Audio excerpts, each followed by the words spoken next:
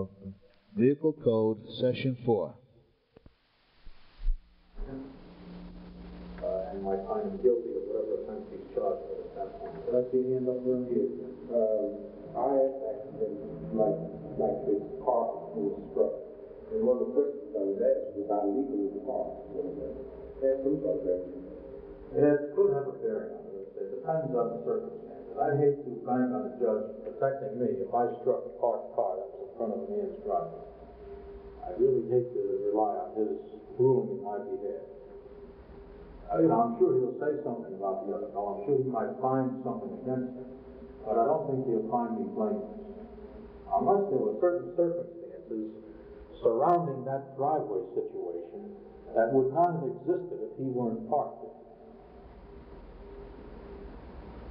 For example, if a child suddenly ran out from behind his car or something, and I swerved and hit his car to avoid the child, or, something like that, get on a bike or whatever it would be, it's conceivable that at that point the judge would side with me and say, poor fellow, if that guy wasn't parked there, that wouldn't have happened. It's conceivable. I hate to bank on it. If you ever get a chance, somewhere along the line as you go into some of your work and other courses, if you could ever look at some law cases, maybe some of you've done that, or you've done that already. You ever read some law cases and read these decisions that are made? It's amazing. You'll sit there and you'll sort of hold your head a while, because you'll see judges upsetting precedents where everybody before this judge ruled a certain way, and then all of a sudden he comes along and says, "Oh, in this day and age, that doesn't apply anymore." And then he comes up with a different decision. Or you see one judge say, "Yep, this guy's wrong and that one's right," and then they go up to the next court and it's turned around. The next judge says, "No, it's the other way around." And they go up to the next court and a panel of judges may rule something entirely different than the other two did. It might agree with one or the other of the judges. And then send it back to the original judge. And they take it. So it's a good experience if you ever can read about some of these cases, and I have read at least a little bit about it, so I can appreciate that much of an insight. The lawyers, of course, that's why when you go to a lawyer sometimes you're talking about what you think you want to do, he might sound very pessimistic because he knows that there's a lot of hinges upon this type of interaction in the courtroom. Next, naturally you can't park on a sidewalk. Let's see, I skipped E. Within 25 feet of the nearest crosswalk or sideline of a street intersecting a highway. Except that out. Now, in other words, they're saying that if you're going to park at any street, or if you're going to park, say, on this street somewhere, you must be at least 25 feet away from the corner. If there's no stop sign right there.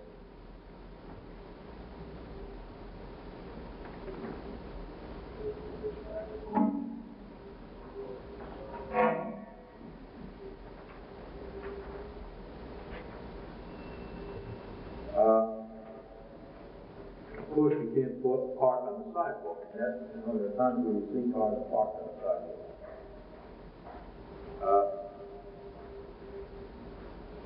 G, in any appropriately marked no parking space. And the rest of that is, established pursuant to the duly promulgated regulations, and etc.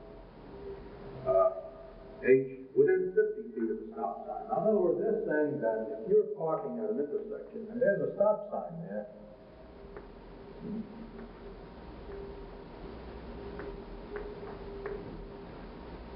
there's 50 feet.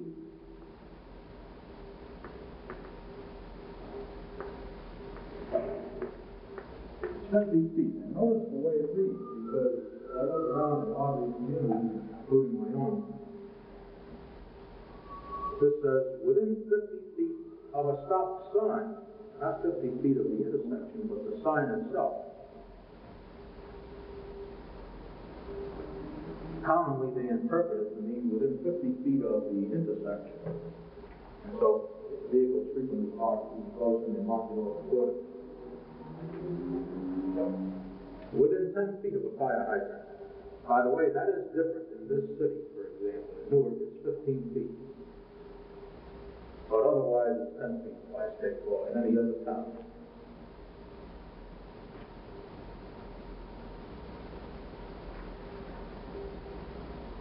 within 50 feet of the nearest rail or railroad crossing.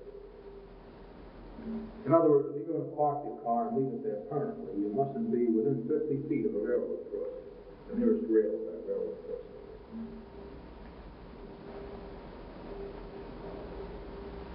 Within 25 feet of the driveway entrance to any fire station, and on the side of the street opposite the entrance of any fire station within 75 feet of said entrance. In other words, if there's a fire station here, it would be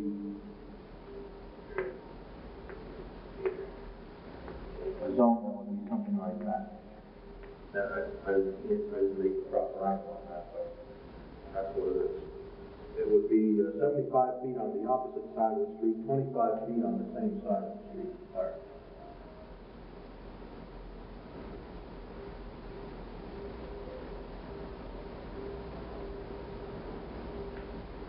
Alongside or opposite any street excavation or obstruction, stopping, standing, or standing or parking would obstruct traffic when properly signed or posted.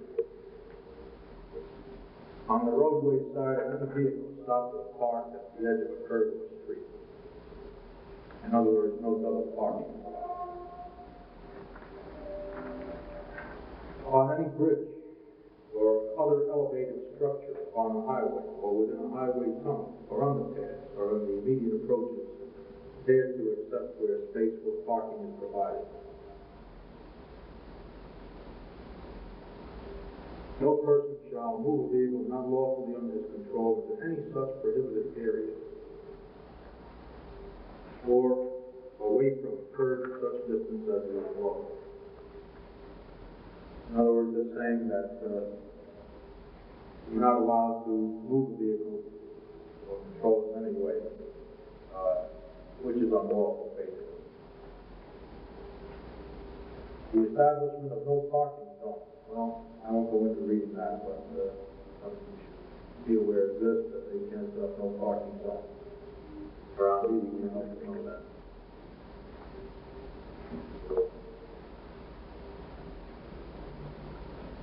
Here's 139, 4-139, loading or unloading passengers. You may ask, well, how long can I stop to let somebody on or let somebody off? You already know that if you're picking up or discharging a passenger, it's not regarded as parking. And so it says here, 39-4-139, no operator of a vehicle shall stand or park a vehicle for a period of time longer than is necessary for the loading or unloading of passengers or materials, or longer than is hereinafter provided. The loading or unloading of passengers shall not consume more than 3 minutes in an alley or at a curb adjacent to the entrance of a school, church, theater, hospital, or any other place of public assemblage during the hours designated by an official sign. Now, it may sound ridiculous at some point that they spelled out 3 minutes.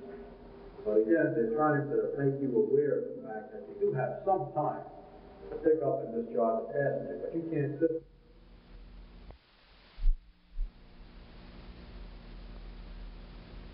Like the through streets, I won't read that. It does establish the fact that there are streets that are called through streets where traffic has right of way over other streets. The next section deals with the placing of stop or yield signs. I'm not going to read that. It just tells them where they may be placed, where they should be placed, and so on.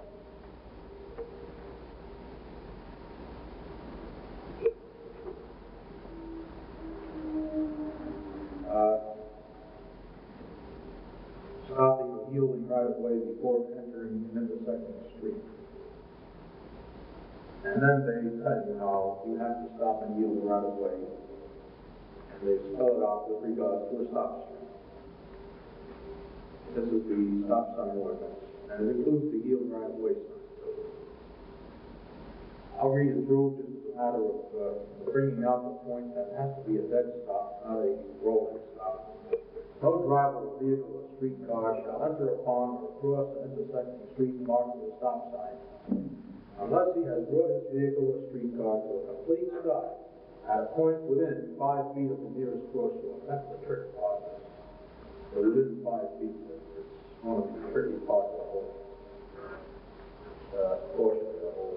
portion of the chapter.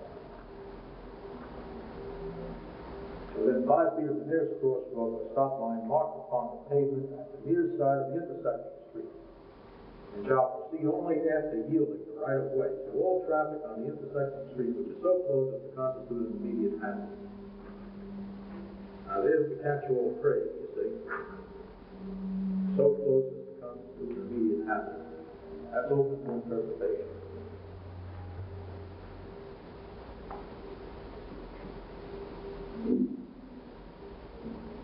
No driver of a vehicle or streetcar shall enter upon or across an intersecting street marked with a yield right-of-way sign without first slowing to a reasonable speed, and that's open to interpretation, for existing conditions of visibility, stopping if necessary. Again, open to interpretation.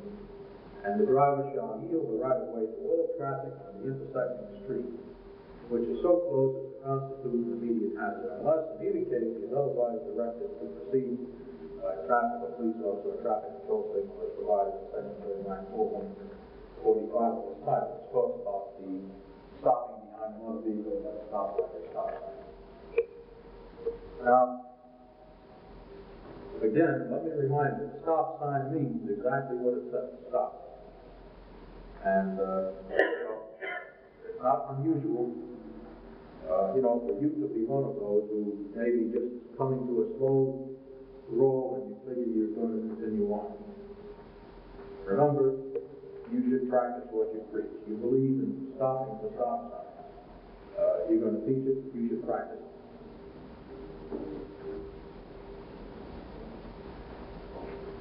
And something you have to watch with the assignment, if we're at this point anyway. If you allow your student to roll to a stop, to come to a rolling stop, he's going to go faster and faster every single time, and he's never going to understand what the stop sign means. I've picked up students at times where, the instructor has said, you just hit the brake, you stop this for a split second, then you roll on. I sat there with a student and they just rolled the very stop sign. They were going a little faster every time. Even though the instructor thought he was being, careful and thought he was being prudent to the extent that he was trying to make them aware that maybe if they stopped too long, they could hit from behind. I think that he caused the students to miss the whole point. The point being that you must make a stop at a stop sign. So my own approach is I don't allow them to do that. I make them stop, and it's a dead stop. They don't do it, they find out because I hit that brake and I practically run through a windshield. Question? Yes. When you make them, if you were telling a student to stop at a stop sign, where do you tell them to stop at the intersection? All right. You were guiding the student to stop. Right. Here's the crosswalk. Real or imagined. If it's painted, it makes it easier for you, It would be the line. Otherwise, an intersecting, it's an imaginary line that would be drawn between the sidewalks, like that. You're supposed to stop here. And I teach them to stop here, within 5 feet of that crosswalk. Now, they do try to locate the stop sign in such a position that if you stop even with the stop sign, you're stopping in the right place, but you can't depend on that. Because sometimes they're improperly placed, or they place them differently to avoid an obstruction, such as a tree or a pole that's in the place where they ideally would like to locate the stop sign. Or there may be a driveway that forces them to move it into a different position, a gasoline station driveway, for example. But this is where they should stop. And, where does a typical driver stop? He goes to stop sign here. Exactly. He stops. That's why I asked. It should be 5 feet from your crosswalk, or imaginary crosswalk. Right. But still, you can't see sometimes with the oncoming traffic. This is true. Nobody said that he must see from that position. What the statute says is he must stop and yield right away to pedestrians and cross traffic. That's the purpose of stopping. Nobody will argue the point that you may not be able to see, especially here in the city. You stop in that position and you can't see. That's true. But then after you've made your legal stop and you think it's reasonably clear, you start to creep up. Now, if something happens in this traffic that you suddenly see, you may have to stop here blocking that crosswalk. You may have no choice. But that's a lot different than stopping there every time you stop in the first place. I think, again, this is where drivers have been bogged down. You know, this is why I'm practically a fanatic about this, that I think everybody should have a course that would really make them understand what the law means and why it has been framed that way in the first place. Because your thinking that you brought out now reflects the type of thinking of every driver practically that you'll talk to. And again, remember, you're going to be teaching students the correct way. So they're going to go home, and somebody's going to come back at them again and say, you can't see from back there. You're going to have to stop further out. And now you picture the student sitting there and he says, my driver ed teacher said this, my dad said that. Nobody else stopped where the driver ed teacher said they should stop, so maybe he's just talking to himself and stop out there. And then one day that kid goes out and he comes over here, he's coming to a stop at a place like Newark where you can't see around the corners. A wise guy comes around the corner like that and he has a head-on collision. The other guy's wrong. Oh, you know, I'm not debating that point. But that accident could have been prevented if he had the habit of stopping where he's supposed to stop. I've never given up stopping at stop signs because more than once I brought my car to the correct stop in the legal location where it should be, and somebody came around the corner just like that. And I sat there and with some self-satisfaction admittedly said, boy, it's a good thing I got that habit of stopping in the legal place, in the correct place. And don't forget the law was framed upon recommendations by safety experts. My experience is similar to that on the way to school this afternoon. I'm trying to practice safe driving course in New Orleans. And I came to a stop street, and it was a little this way, as you say, with the stop sign. So I stopped there. Now, as far as I could see, the traffic was clear. I couldn't see from up the line or into the street because it certainly was clear. But when I stopped, in just that brief second, there came a car that I hadn't seen that possibly hit me by the arm. Yeah, this is what made me stop at stop signs. That's what cured me. And I don't know, I think I told you about that story way back when I was in college, where I did that. That's what cured me. You do that just once and you say, it's all we're done, you know? And they've got a point. Even though until then you were saying the kind of stupid, why have to stop? I can't see it, they can't see it, you know? You know, I know of a case where a friend of mine who had taken the driving course, you know, I mean, he had driving teaching, you know, in private commercial school, taught him to drive. And they told him also to stop back there. But he got a ticket. He stopped. And as he pulled out, he was patrolling the foot patrol, walking. Who couldn't see him when he stopped back where he was supposed to. And he creeped on out, you know, into the traffic, and he got a ticket for that. And now he was a believer after that he should stop, you know, up that street instead of the back, you know, beyond the stop sign. Now, did he go to court and explain that? No. But he should have. That is it. There you go. And then I can understand why he would, but he should have gone to court and he should have explained. Right. Had he done that, it would have come out. I've seen policemen in court flip this one. And I've seen the magistrate ask him, well, where were you?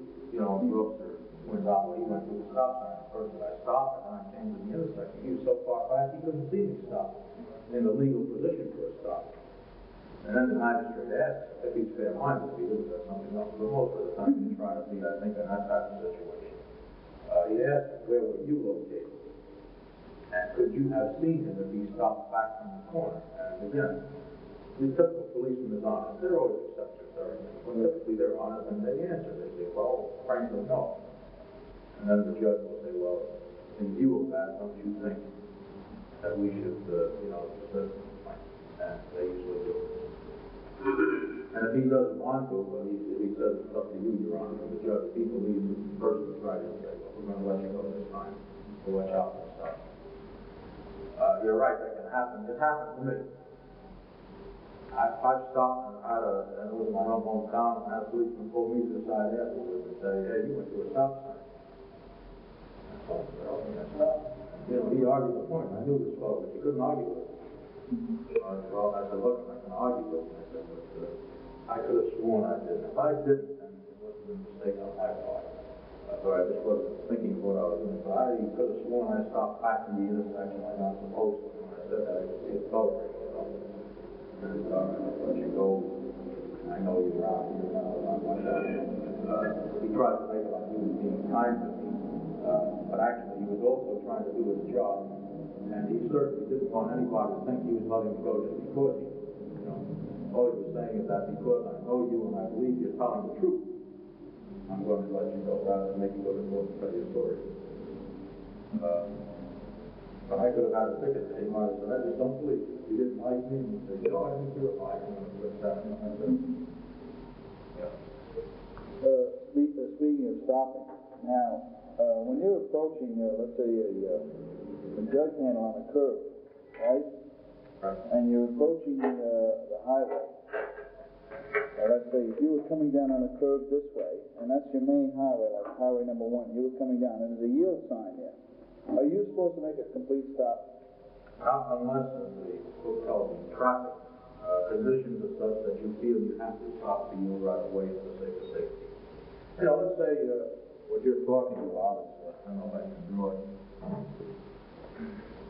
That's where you're going to merge into the traffic light. Right, especially on a jug handle where you can't see because you're coming around sometimes. The highway, it might be something like this, Right, sort of thing. and you're coming down on it like. In other words, you're going to, A little more curvature this way.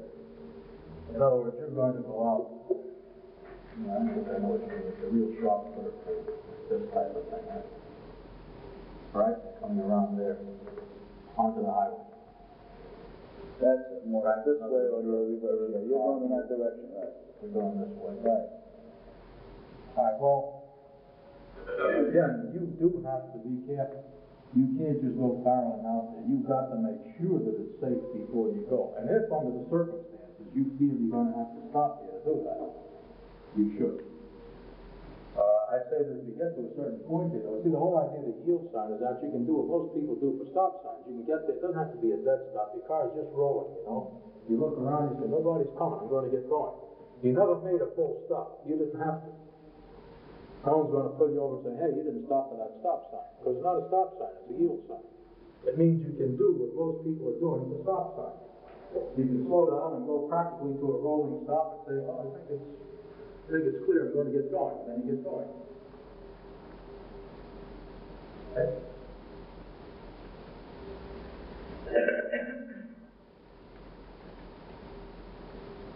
All right, the next portion, I'm not going to read with you. It's the part about the highway and traffic signs and that sort of thing.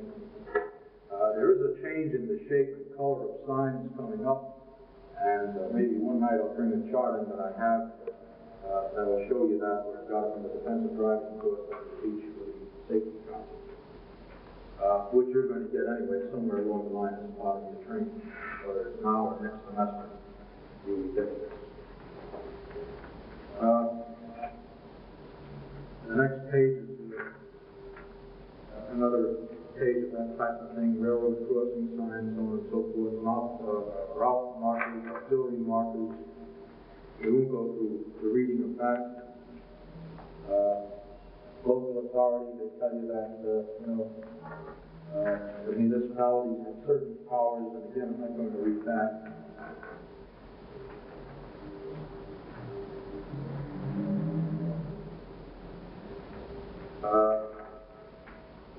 They talk about county roads, safety zones, and so on.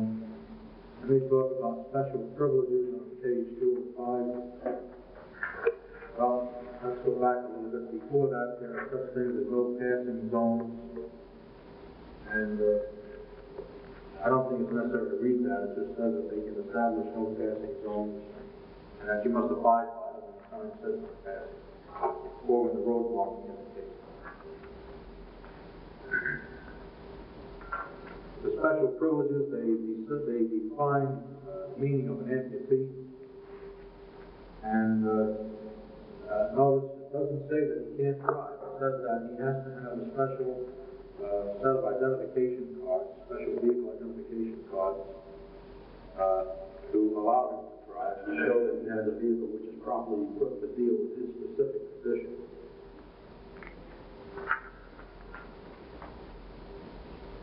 They indicate that they must have that pasted on the windshield. They're removing the footnote where people are saying everybody should have his license showing at the windshield anyway.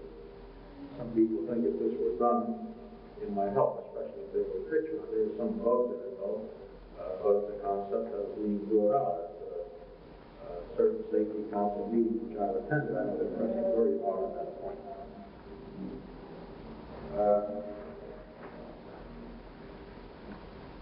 The next page, regulation of traffic and parking on state property. I don't read that. Cooperation, enforcement, what have you, we continue on past all that. Penalties, here's something that you should be aware of because it's sort of a catch-all type of thing. On page 206, 39, Article 39, 4-215. Penalties, any person who fails to obey the directions of a police officer or fails to obey the directional signals or signs provided hereunder shall be subject to a fine of not more than $100 and a privilege of 10 days in jail or both. In other words, they're telling you the maximum sentence.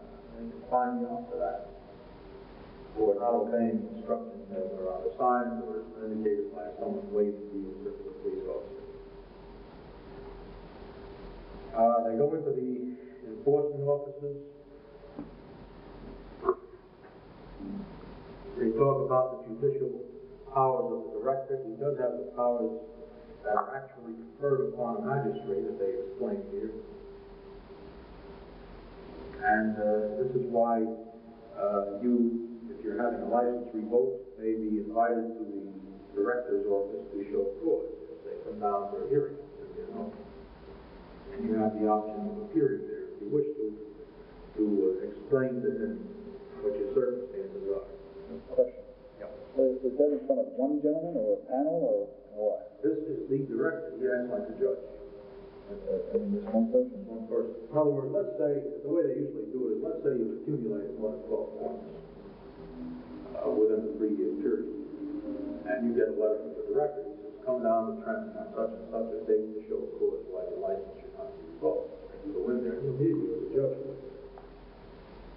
And if you have a written statement to make, as any judge, as any reasonable judge, to use the legal language, any reasonable judge would, he'd say, well, under the circumstances, we'll let you have your license. However, the next violation you get. Or you might say, I'm sorry, I don't agree with you. I don't think that what you're saying justifies us allowing you to continue to have the privilege to drive. Your license is now suspended for a period of 30 days. Or he might say, you know, it's revoked for at least 3 months. Or, you know, he will determine your sentence at that point in terms of whatever it is he contacts you about.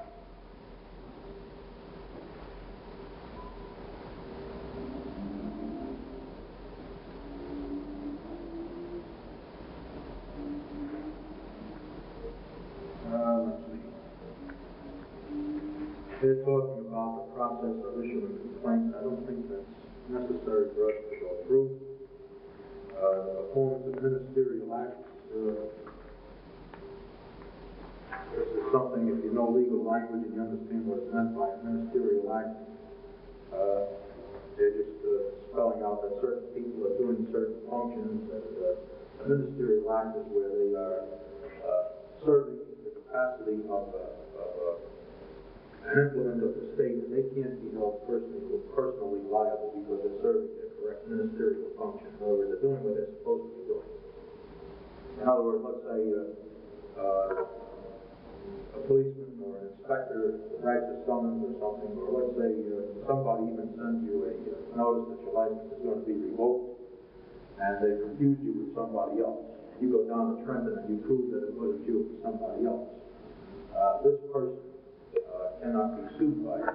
He performed a ministerial function. Somebody gave him the wrong information, you know, that sort of thing. The other one can be sued in the state right now, the director, or I think the attorney general.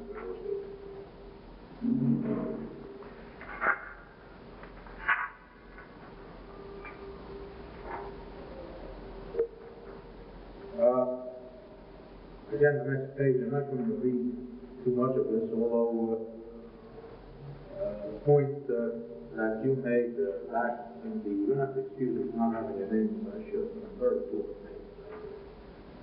Maybe you should remind me of the name. What? Natalie. Your, Sure. Dennis. What?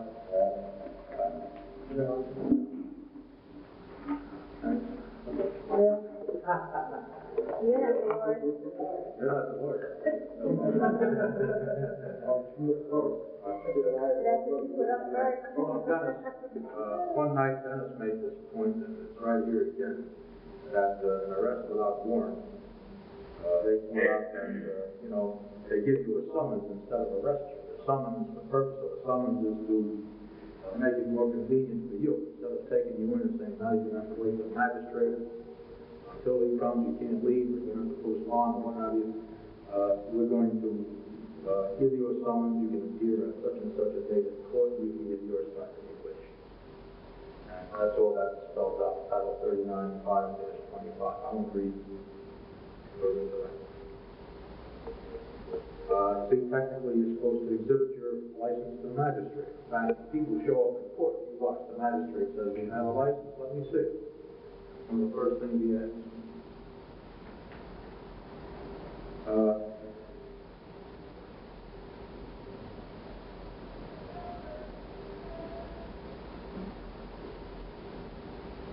I won't go through the suspension and revocation and that sort of thing.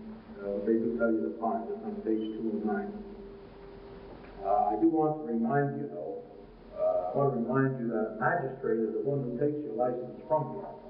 A policeman can't say, just like to lose your license. I mean, you can do it, but legally you can't. He can take you into court. The judge can say on his recommendation, just for that you lose your license, I'm going to take it from you. Once it's taken, the only one who can restore the license to you is the director of the motor vehicle. Only the director can give it back to you. That judge can't say, I'm going to take your license, you're going to get it back in 2 weeks. I'll give it to you in 2 weeks. You have to get it back from the director. Once he takes your license, he mails it in to Trenton. And Trenton hands it.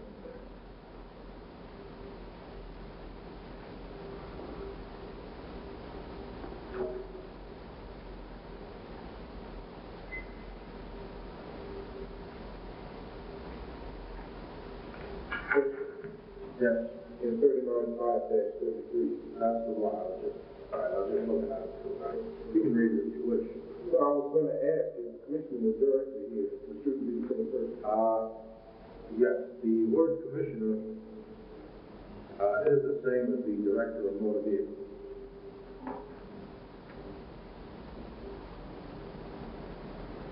They're using the word commissioner here, and years ago, he was called the commissioner.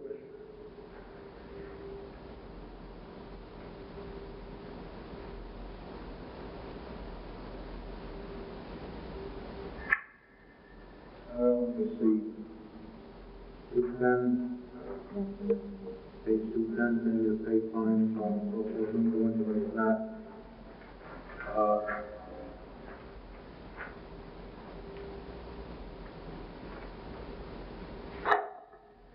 Next part here, let's see, how do we define conduit? I'm moving on because I'm looking for an area here that should be chapter 12. I'm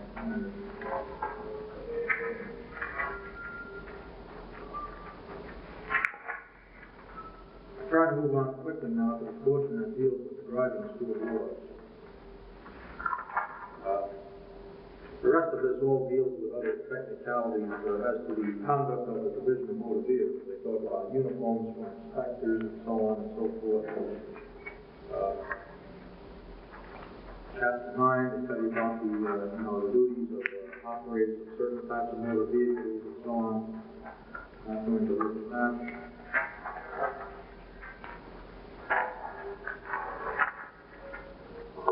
Here we are. Page 245, this is the part we want. Chapter 12.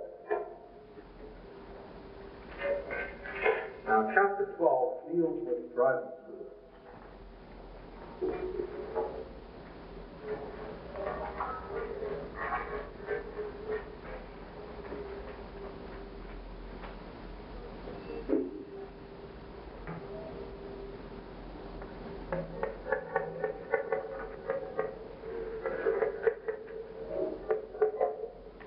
Chapter 12 deals with driving school.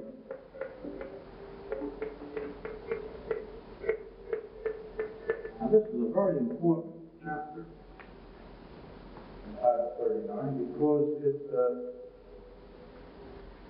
it deals with us. This is the portion of the law which specifies driving schools and helps to define what driving schools are, and goes on to tell how we can be regulated and how we should be regulated. So 1239-12-1, they give you some definitions. They tell you what a driving school is. It says driver's school means the business of giving instruction for compensation in the driving of motor vehicles and motorcycles. In other words, the moment you say, Aunt Bessie, I'll let you pay me $2 an hour. You are in business. You are operating a driving school.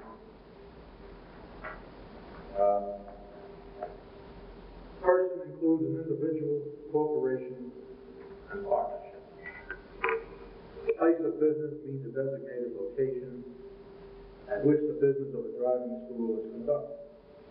And fraudulent practices shall include, but shall not be limited to, and they go on and define that. 1, any conduct or representation tending to give the impression that a license to operate a motor vehicle, a motorcycle, or any other license registration, or service granted by the Director of Motor Vehicles, the Department of Law and Public Safety may be obtained by any means other than the means prescribed by law, or by furnishing or obtaining the same by illegal or improper means, or the requesting, accepting, exacting, or collecting of money for such purpose. Again, they say that it's not limited to that.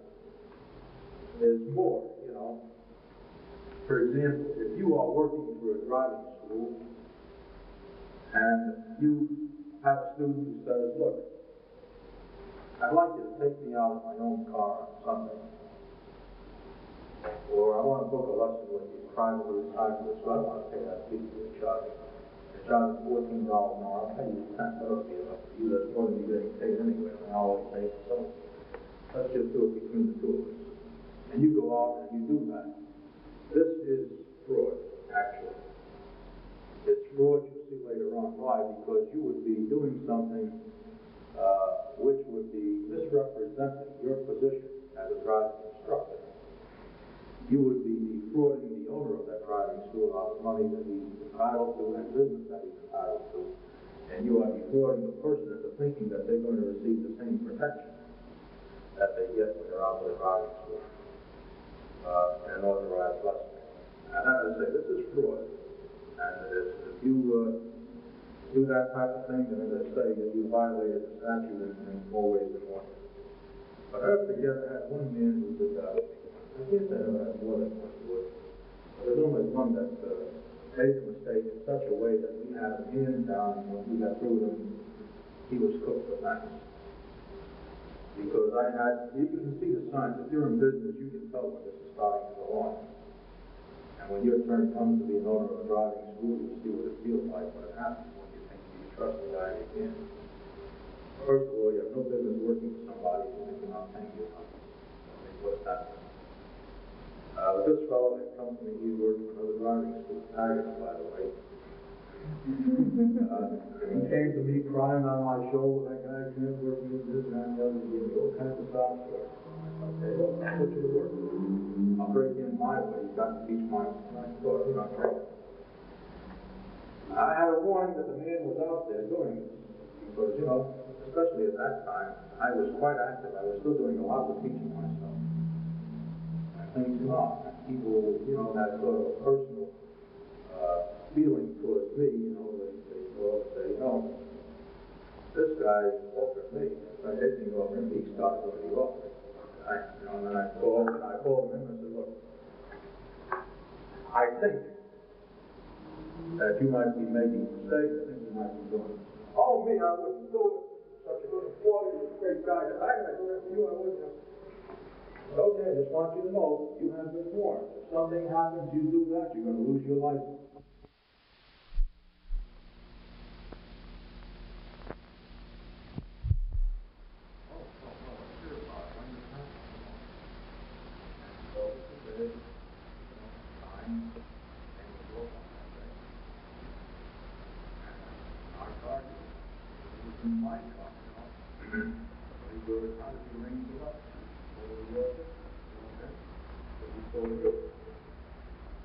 And it turned out that she called him up at home.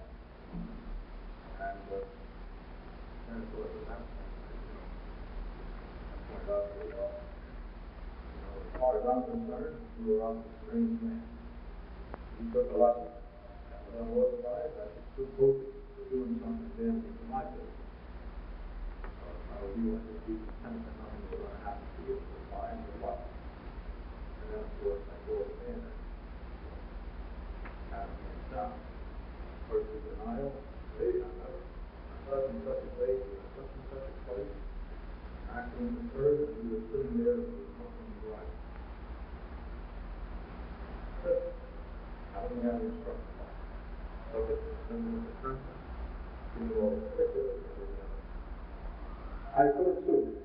I'm not assuming that you say you sue somebody. You get to talk to the lawyer to find out. Sue, they give you, what you avoid the vaccine. And it's not worth it.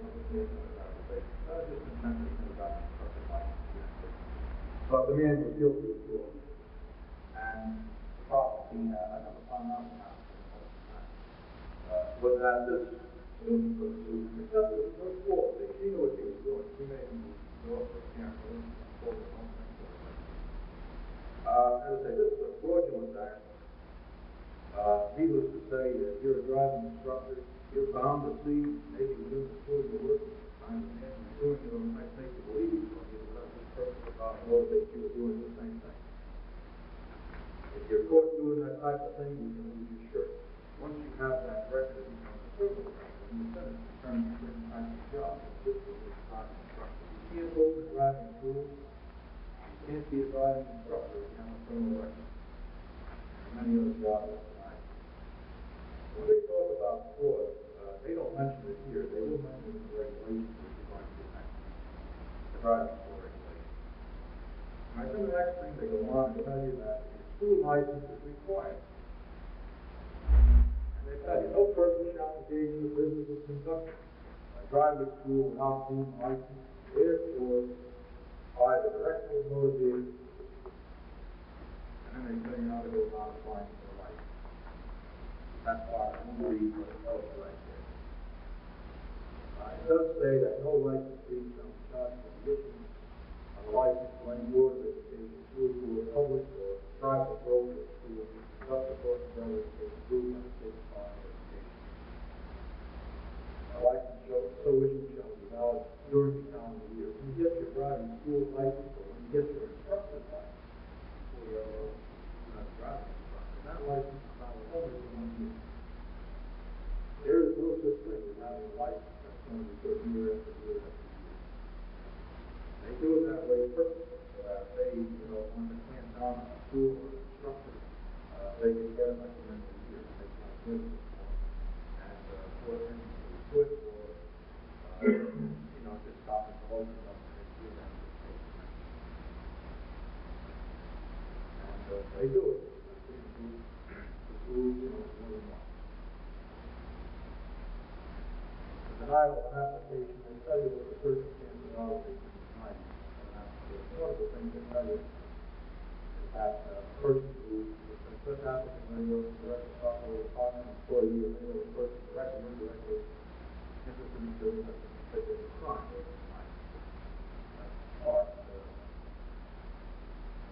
C, under 39 of all things.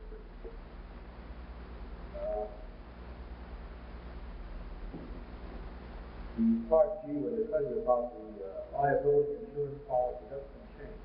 The minimum insurance required is 50, 100, and 300. All right, And here's the natural phrase: the director may make such rules as he deems reasonable for the time of driving. That's an awful lot of power. An awful lot of power. And right now, this power has put us in a position where the director has said, way back, not the one with the power now, the director has said that you can't become a driving instructor, and that you can't, open a driving school unless certain conditions are met. You can't become a driving instructor till you pass the state exam. Now, on the surface, that sounds great. The emergency says, you can't become a driving instructor till you pass the state exam. And what happens? How long are you going to have to wait for the state exam? Let's say you want to go to work tomorrow. I want to hire you tomorrow. I can't. I have to wait until this process is done. Assuming send your application in, they'll say, all right, you don't have criminal record, you can go ahead. It will still take a couple of weeks for the test to set the test date. And you go down there, a couple of weeks, you take the test. After you pass it, let's say you pass it on the same day, they'll tell you right away what you passed. I'm going to have to wait about a week or so to do it. You can go take it from school or something like that. But here you are with the into the market for 4 weeks. Why did you want to become a driving instructor? This is what I'm saying. For you to consider when you're running a driving certificate, hopefully by then it will change. Right now, we're requesting that they consider this position and that they allow us to that they allow us to take people and say, look, we're going to hire you on a trial basis for a period of 60 days. If after that time we feel that you're acceptable and you accepted whatever training is given here, and you can take the state exam and pass it, then you'll be hired permanently. Even 30 days. We're trying to get them to think of those terms. We left them the open because you decide what to do for 30 days. So far, they said it sounds like you got a point, but no. They're afraid to make a change. And on the one point, we got to see if this requires maybe we have to pay the law to do that. Contract. There's no law that says they have to win another than what they've done in the first place. The law says, again, that they can make all the reasonable rules. The director may make some rules. So anyone who changes the law process, the few people will be the most knowledgeable going into the field by the time you finish the contract. In terms of what the typical driving school, only the typical driving instructor is like. You're the people who will have to make yourself heard at that time. If changes haven't come about by then. Doesn't mean you have to, you go excited about that sort of thing, but you write a letter to the proper people, the director. You state the position. Why should I, or why should anyone want to work for me? Want to come into the field of people and sit around like 2 and a half to 4 weeks. And then maybe you don't like the work, maybe I don't think you do the work, then why should you want to work?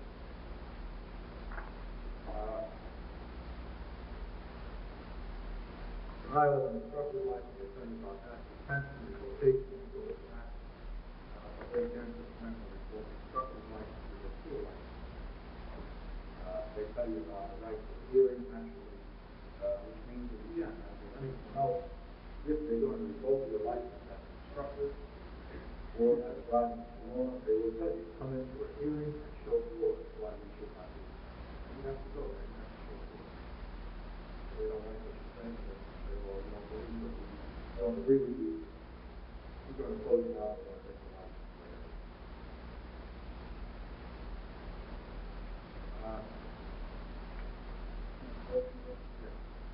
I can't see where they have a right to ask for agreement. The pamphlet you gave us from the booklet, where they have a right to ask how much fee you're charging, the name of the person, the date, all this information here. This is personal matter, the way you run your own business. Now, where do they come off to ask you all this personal information? Well, why should you notify them every time you want to make a change in your rules and regulations or how your method of teaching? The reason is not as far-fetched as it sounds. Again, you've been in business, right? And again, the business of law is a real problem. You notice on page 3, right away they're talking about fraudulent practices again. There's a problem in the industry. There's a problem in any field. people go around and work on exterminator, they go out and they come back and they, come back on the side, instead of charging so much, I'm charging less, It goes on in every business. And it's a real problem in this business, because the fraudulent factor, leaves openings for other things to happen that are beyond the control of the driving school owner and the state authorities. So by virtue of that, they do have the right to tell you, we want to know, number one, who you're giving the lesson to. We want your fees stated on there, so that if somebody is running around and saying, I'm giving you a discount for $10 in one of your instructors, you're going to find it out and catch it. So who's the penalty then? You as a driving school owner can be charged with being a contributor to this thing if you happen to set up any, again, the word reasonable comes into play, reasonable measures to make it less likely to happen. It's like any other business. You own a business, you're the adult. If something's going on in your business and you have taken no measures to do something about it, and they have reason to believe that you might have known it was going on, or you should have known it was going on, that's another phrase that's going to you, you're in trouble. That's true of any business. If you're in a barbershop and you're a guy in your barbershop and taking numbers and you don't know it, they might say, you should have known it, buddy. And next thing you know, they're on your back. Well, the same thing here. If something is going on like that, well, you should be alert enough to know what's going on. And again, they're reasonable. They know that you can't know everything. If you establish reasonable guidelines for the people working for you, and they tell you how to establish them, like that's what they're doing, then it's less likely that this type of thing will go on. But again, whether the will is the way, I think people work out some ingenious systems for definitions. Again, they tell you what a driving school is, they go through a Title 39 rule, but again, notice right away on page 3, they tell you right away about fraudulent practices again. And they bring that out for a good reason.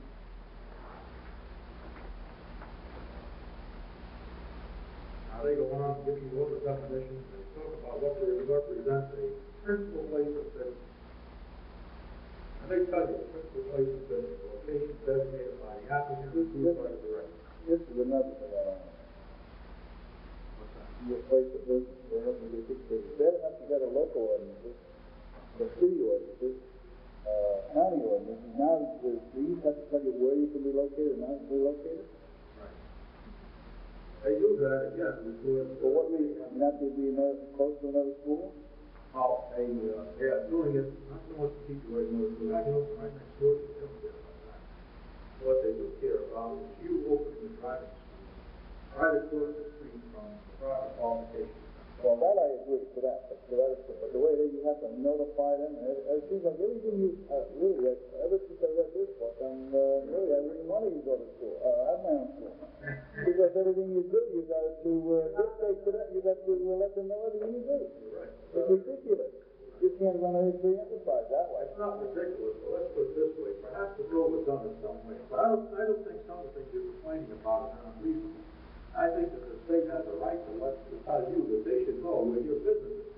Before they had these rules passed, there was a time they were much more loosely implemented. When I first went into business, for example, all you needed was a telephone and a car. And I hate to admit it, but this is the way I started. I had a telephone in my house, and I had my car outside cruise control. And then they passed these rules after that. There's nothing wrong with that, as a matter of fact. But what some people started doing was they give an address. It's not their own address. Somebody's address. It wasn't even their own address. The inspector would come around to find out where's the driving school. Where's the driving school? Where's that? Oh, he lives in another town. They couldn't even find the driving school. So I think it's reasonable for the state to say, look, buddy, you're in business. You have to tell us where you are. And we have to approve your establishment. There's a reason we can't tell you you've got to have it in both fancy hotel and security suite, high-priced office rent, that sort of thing. But we can tell you that we want you to have an office. And that it should be a place of business. And it's obviously a place of business rather than a home. And after having had the business of my home, I don't mind telling you that if you're better than benefit, because I put the house in the house about 3 years back, and I can tell you that there were a lot of issues. You go nuts in business. You don't want a business in our business, but it's expensive to do it. And it's not impossible to run a business out of. In the long run, it's easier because you separate the food, you don't mess up your family life where you can't even talk to your kids, you can't even talk to your wife, and they're on phone with you. You gotta stop, man, you have people over the business, so it's home, you know? You have the family over on the weekend, so it's on phone with you. And they'll call you all kinds of weird hours of the night. I've had calls as late as 11:30 at night. And I never forget the one that I got. I thought some kind of a wife guy gave me a runaround. I said, no, call him out. Yeah, all right, we signed up for it. I signed the daughter up for it. Yeah, I'm a truck driver. My daughter said, but, you know, I don't get home till late, that's why I called him. You know, he gave me a runaround. So sure, I went to the address and someone got it. Go to your home and have a nothing. But, you know, this is what happens when you run the business in home. They are right, as I say, you're better than the wrong fund. If you don't run a business out of your home, and they see to it that you can. And that's your advantage. In the long run, it makes you a better business action. It gives you certain expenses you might not like to have in the beginning, but in the long run, you come out better. I tell you why you come out better too, because then you start to calculate your business expenses in a more intelligent way. When I first went into business, I thought, hey, boy, I'm making great money, but I never figured out what it would cost me to pay somebody to do the work that I and my wife were doing after hours all day long. Right. And if I had to start out a business framework in the first place, I would have figured it out and I would have set the proper rates in the first place. Now, as it is, people don't go on with good rates anyway, they find out pretty soon that they're wrong. If you have to pay rent, and you got to pay for somebody to handle the home, even if it's just an answer. Or if you have a girl sitting in the door, even a part-time basis costs you money. You soon find out that you can't charge less than a certain amount for rent and survive. You find out very fast. And, you know, riding on down the road, I can try to $10 something without going to school, got $10 something, and then you scratch and then you find out it's only like you don't have a time to come to a profit. You go out and work for somebody and make more money. So then you start to revise his rate. And he starts to come with a realistic price. This is the advantage of that. Not that this was their intent to recruit maybe it was, maybe it was not. But I don't think it was their intent. To really, you know, to help you with the business in that sense. It was their intent more to put themselves in a position where they could see the driving school. Here's the driving school. We know they've got an office. And we know that if we call, we're going to get an answer. And we know that it's manned at least certain hours a day. Did that control you on? They tell you that you have to have the office manned for a minimum service Yeah. 6 hours a day. Frankly, I don't think they could hold that over the water. Not at this time. They really could. I mean, they could try, they could take a try, they could. Could they hold you for days? For days? They can't do that either. No. They don't care really how many hours you work, that's none of their business.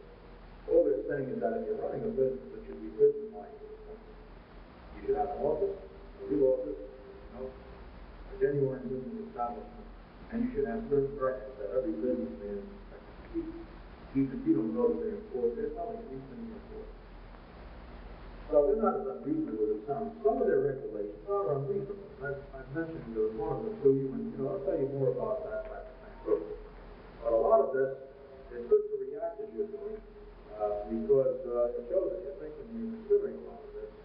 But I wouldn't say right away, that doesn't look so much of a field, because these things can be changed.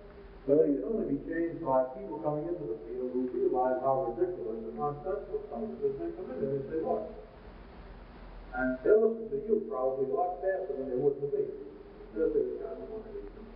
He's trying to figure out ways to get around things that he set up. Oh, then go to school and he wants to make money. You know, their people probably feel that way.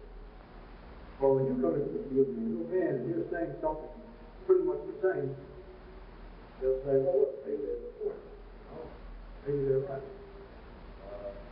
Maybe we ought to work out a system where they can hire people that are not putting an axe to the wall and then say the client quit, and he's got to wait 4 weeks to replace it. You know, again, it takes people coming into the field who are able and willing to talk and know what they're talking about to bring about some of these changes. As I say, we're working on it. I say we driving through the conservation, we're working on it now. But very truthfully, they haven't listened to us very seriously for years. We've talked this way for as far as I can know, at least 12 years now. And they haven't listened. You know, we said, you know, something like, after all, a man can go out, he can get a instructor's license today, and he can say goodbye, thank you for your training, I'm going to follow my own driving school now. He can do it. There's the thing we can do. And we train another man, we can do it again. And then a permit for driving school on. And, they're in the, so what? It's free enterprise. Sure, it's free enterprise. And you're telling us that we're an unstable group. You're telling us that driving schools don't have the stability they should. You're telling us that people come into it on a fly-by-night basis. Sure, they come into it on a fly-by-night basis because they can go out and get a school license immediately with an instructor's license, practically. Once they've got their instructor's license, they can all open the driving school. And then you say, go ahead and do it. And they've never even taught a lesson in their lives, and you're going to let them open a school. And then you wonder why their school is half, what? School. I agree with that. I was looking into that. See, like in the What's wrong with the driving school now? You look around and say, gee, this guy's in the business, and he's still running a school operation. I can show you guys been in business longer than I have, 15 years. They got one car, and they're still out there pounding away the way they did years ago. Picture a man sitting there in a car smoking a cigar, blowing smoke around the window. Another one reading the newspaper. Another one, boom, boom, boom, banging on the side of his car. Man, still not getting paid for it. But this man went out and he opened his driving school just like that. He got an instructor's license. Then he went out and said, goodbye, Charlie, and he opened his driving school. That's what they did. He was doing the thing. There was another school that I even did the thing. But he went out and said, this man's running a school today. As the inspectors have their way, they're probably closing down tomorrow. But it's their fault. Their regulation has made it possible for a man to go into the business in that haphazard fashion and run a slingshot operation and run anything but professional practice. So, this is why I keep telling you that you should try to get the experience with the driving schools. Now, first of all, you're going to know what you're doing. And then second, when you know what you're doing and you go out and open your school, you're going to realize the wisdom of having the pass regulations, which make people put in the time in the field, properly apprenticed and stuff. They go off and they're going to want good school and do good school, good driving school, and all that stuff. You can tell me, quite honestly, what kind of name do you think driving schools have in general? Good, bad, or what? Do you think that they're something for outstanding as a group? No, they don't. This is unusual. And again, you're probably right in most instances. And again, the reason this has happened is because of the wrong types of regulation. And yet, what they've got is good, but they haven't regulated the right things. They're still saying that 21-year-old kid. All right, so I was that age, I got a voice that when I was man, 21-year-old kid has a driver's license, 3 years, he got it in high school. So he gets a job with me as a driving instructor. As soon as he has his license, he can write in and say, I want to open my driving school, he goes out and does it. Vehicle Code, Session 5.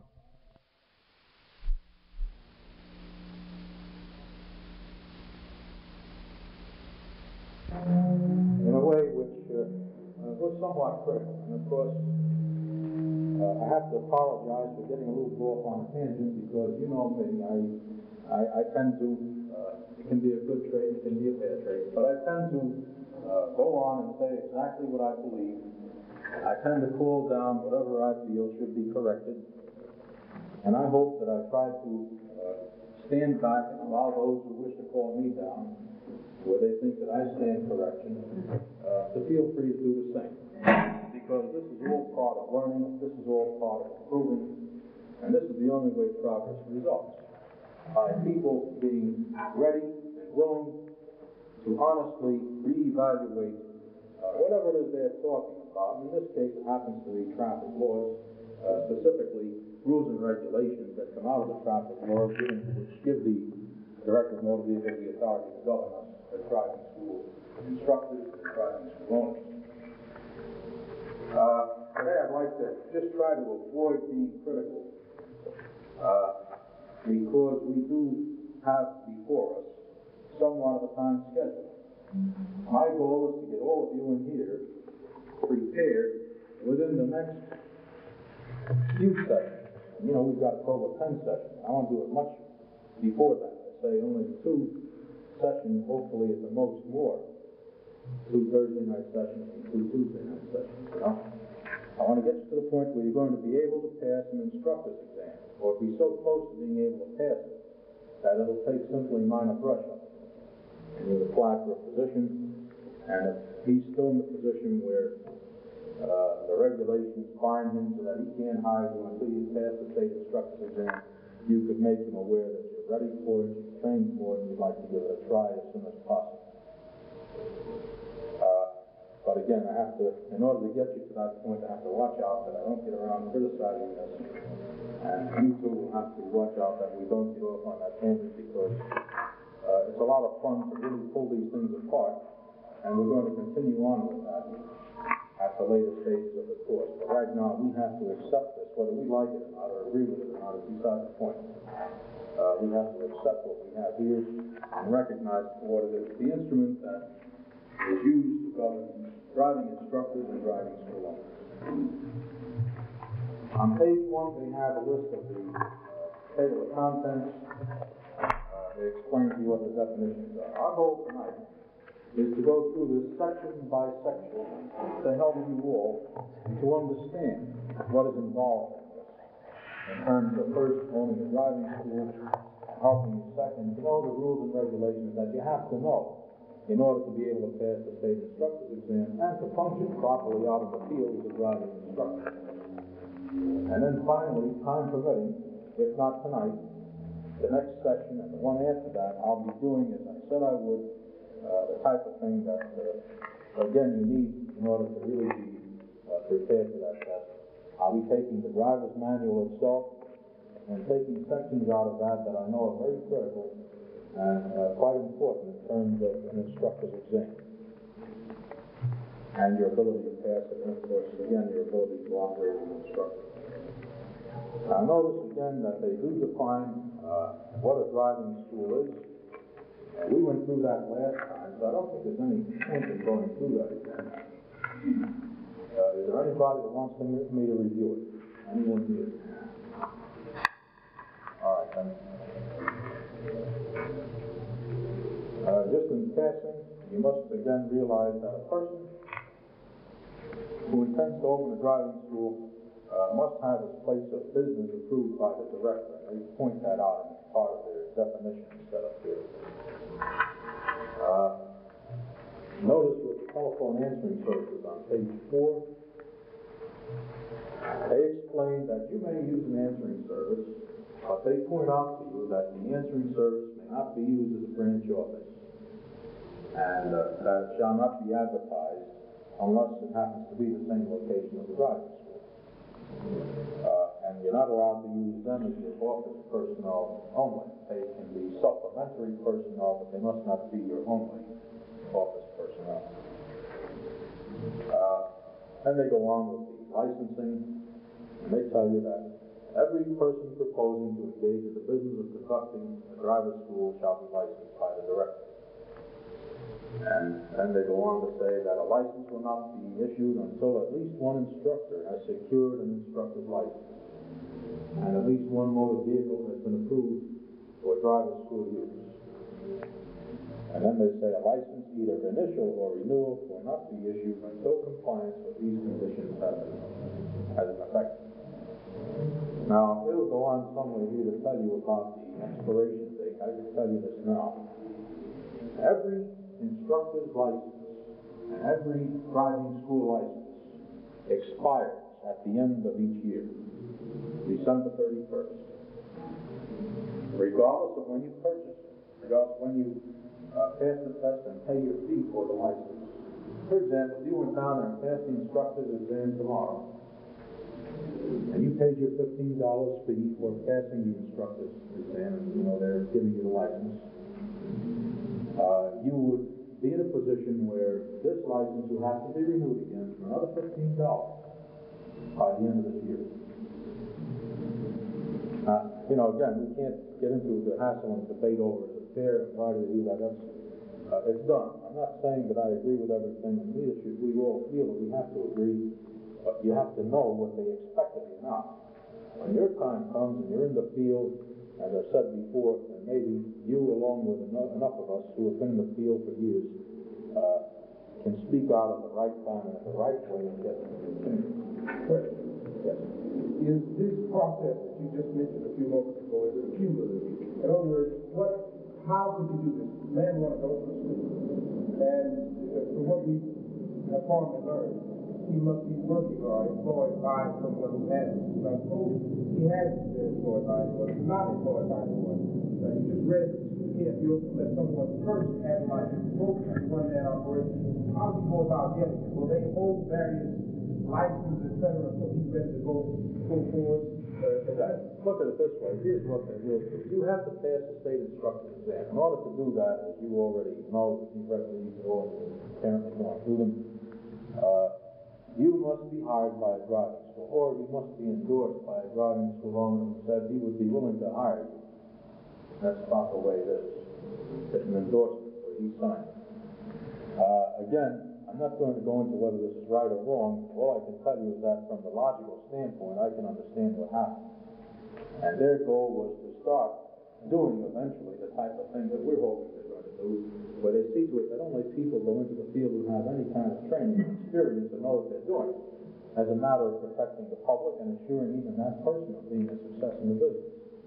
Unfortunately, it never worked out that way because it was too loose.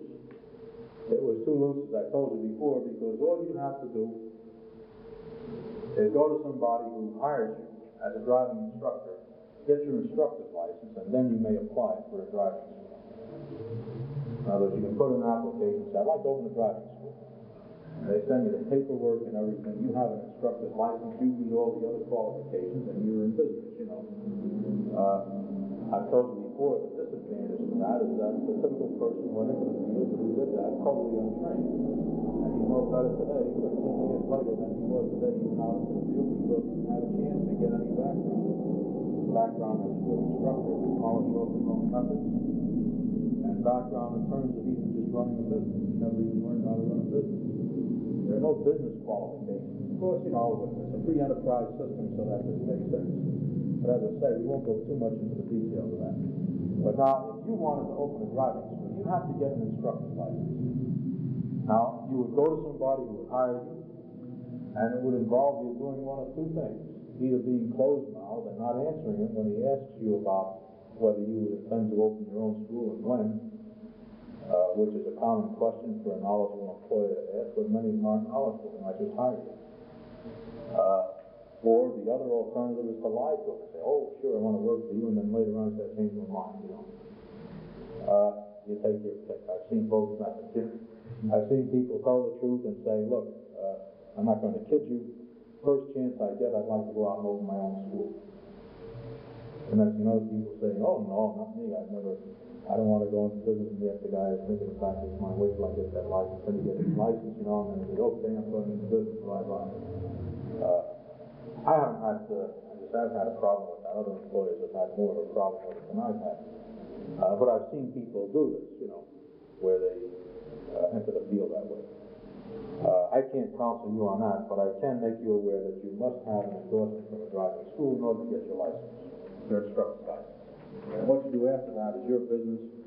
And I advise you, the only thing I can advise you to do is to be discreet and try to apply the basic principles of what they call the golden rule.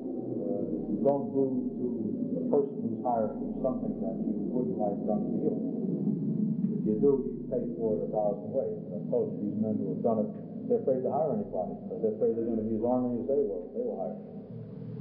I'd say if you give a man a fair shake, if he's got any sense, he knows that everybody comes into the field to go into business eventually. Everybody's got free enterprise in the back of his mind. That's the key to our society.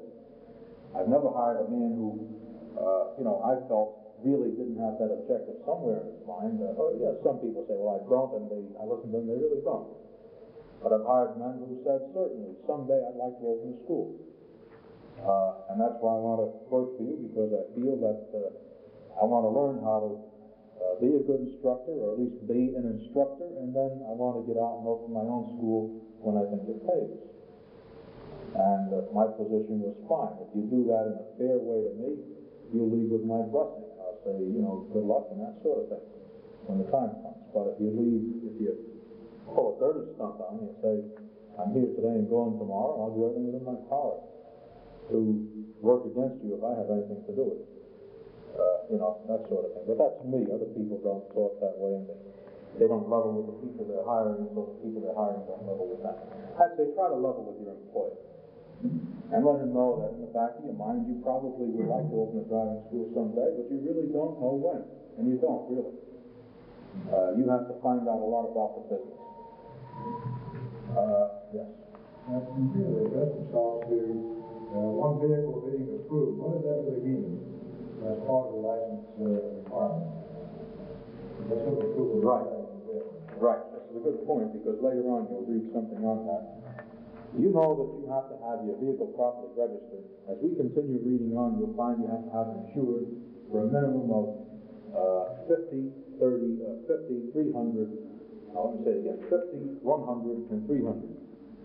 And part of this is going to be the type of thing that determines whether or not they approve your vehicle for school use. You will get a second registration, if you want to call it that. They call it a school identification certificate. This identification certificate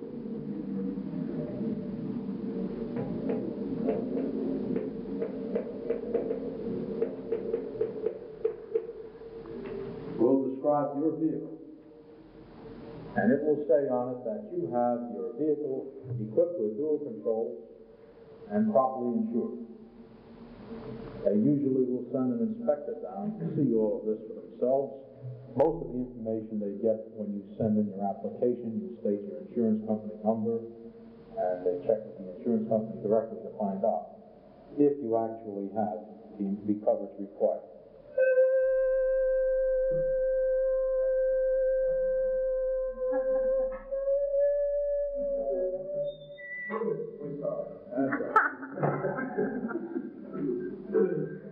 That woke us up. These students won't do the rest. Okay, have your identification certificate, which is an important item. Going through here now, the license is required. They tell you to whom to make your application. They tell you that the application must be signed and sworn, and it is a sworn statement. I've been surprised at the leniency shown by the Division of Motor Vehicles to people whom I found out later had actually misrepresented themselves on the application. You know, I think I've indicated some of this to you before, where a man comes in and says, you know, he has a good driving record, you know, and then they come along and say he had a revocation. In fact, he had 3 revocations. Do you still want to hire him? Because if you do, then he's going to have to come up before us for a hearing. Because at that point, my answer is no. You know, that's not the way I understood it. I've seen other people who had a lot of traffic summonses. Again, which they didn't put down, and they figured, oh, nobody knew about it. They were about 1 ticket away from losing their license under the point system. And again, I didn't know it. And I found out in one case that the inspector, where, you know, actually he didn't answer honestly on the application. They could have taken him and tried him for fraud, you know, given him a criminal record, you know, messed him up, but they didn't. Again, it's a matter of realizing that people sometimes don't understand the implications of what they're putting down on a piece of paper like that when they answer a questionnaire. They think it's just my application or, you know, the employer's application, not realizing fully that the state form is sent into the state.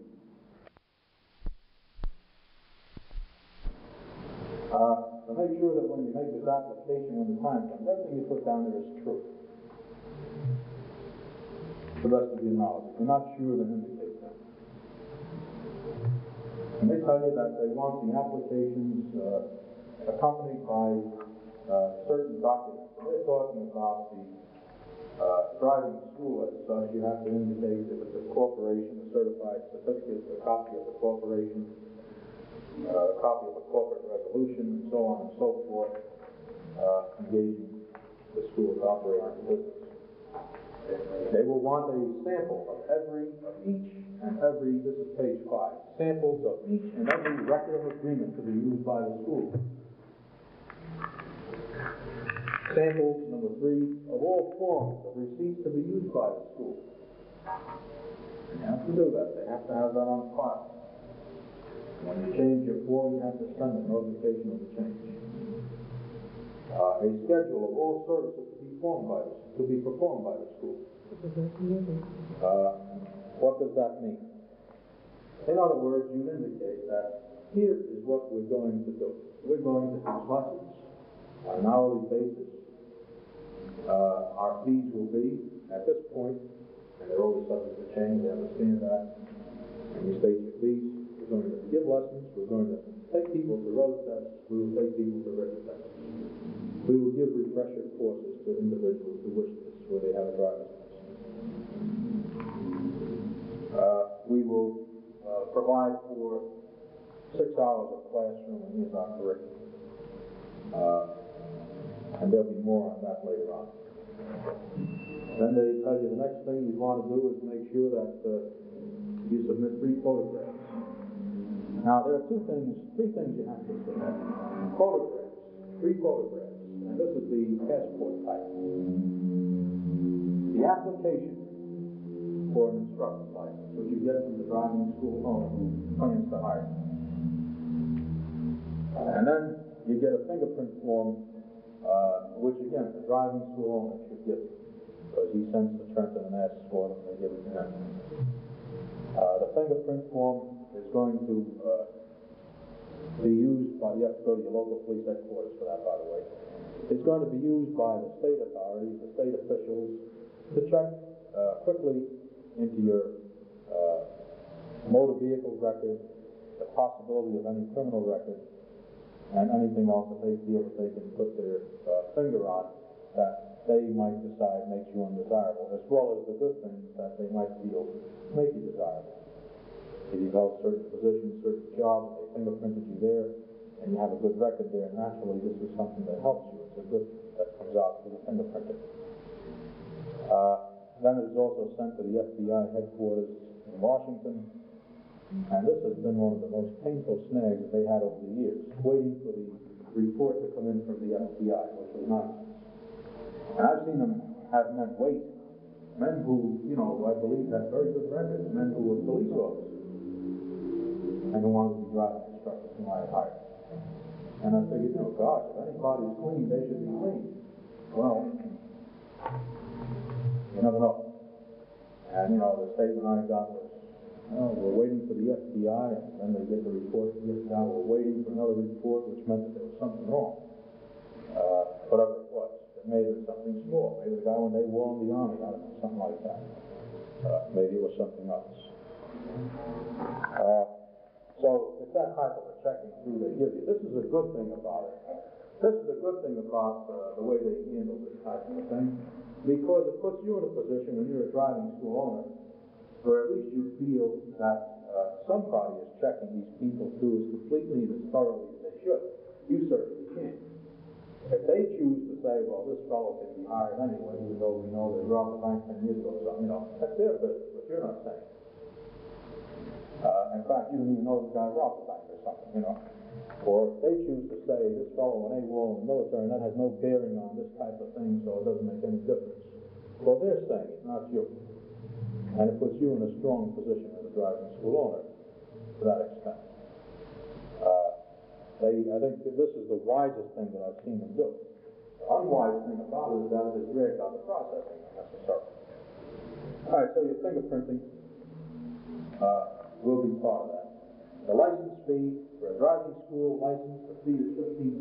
I guess you ought to know what the driving school fee is $50. I understand. If the instructor's license is $15.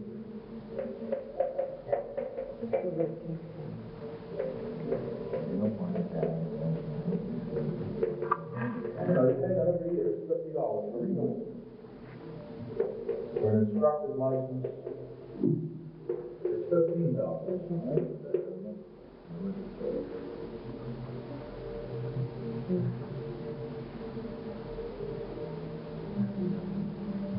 Now, you, as the driving instructor, are the one who is obligated to pay the fee. Just as you pay the fee for your own driver's license, $3 fee, $4 fee is today, I guess, for an annual license. You are the one who has to pay the instructor's license fee. You don't pay the fee, however, until you pass the instructor's exam.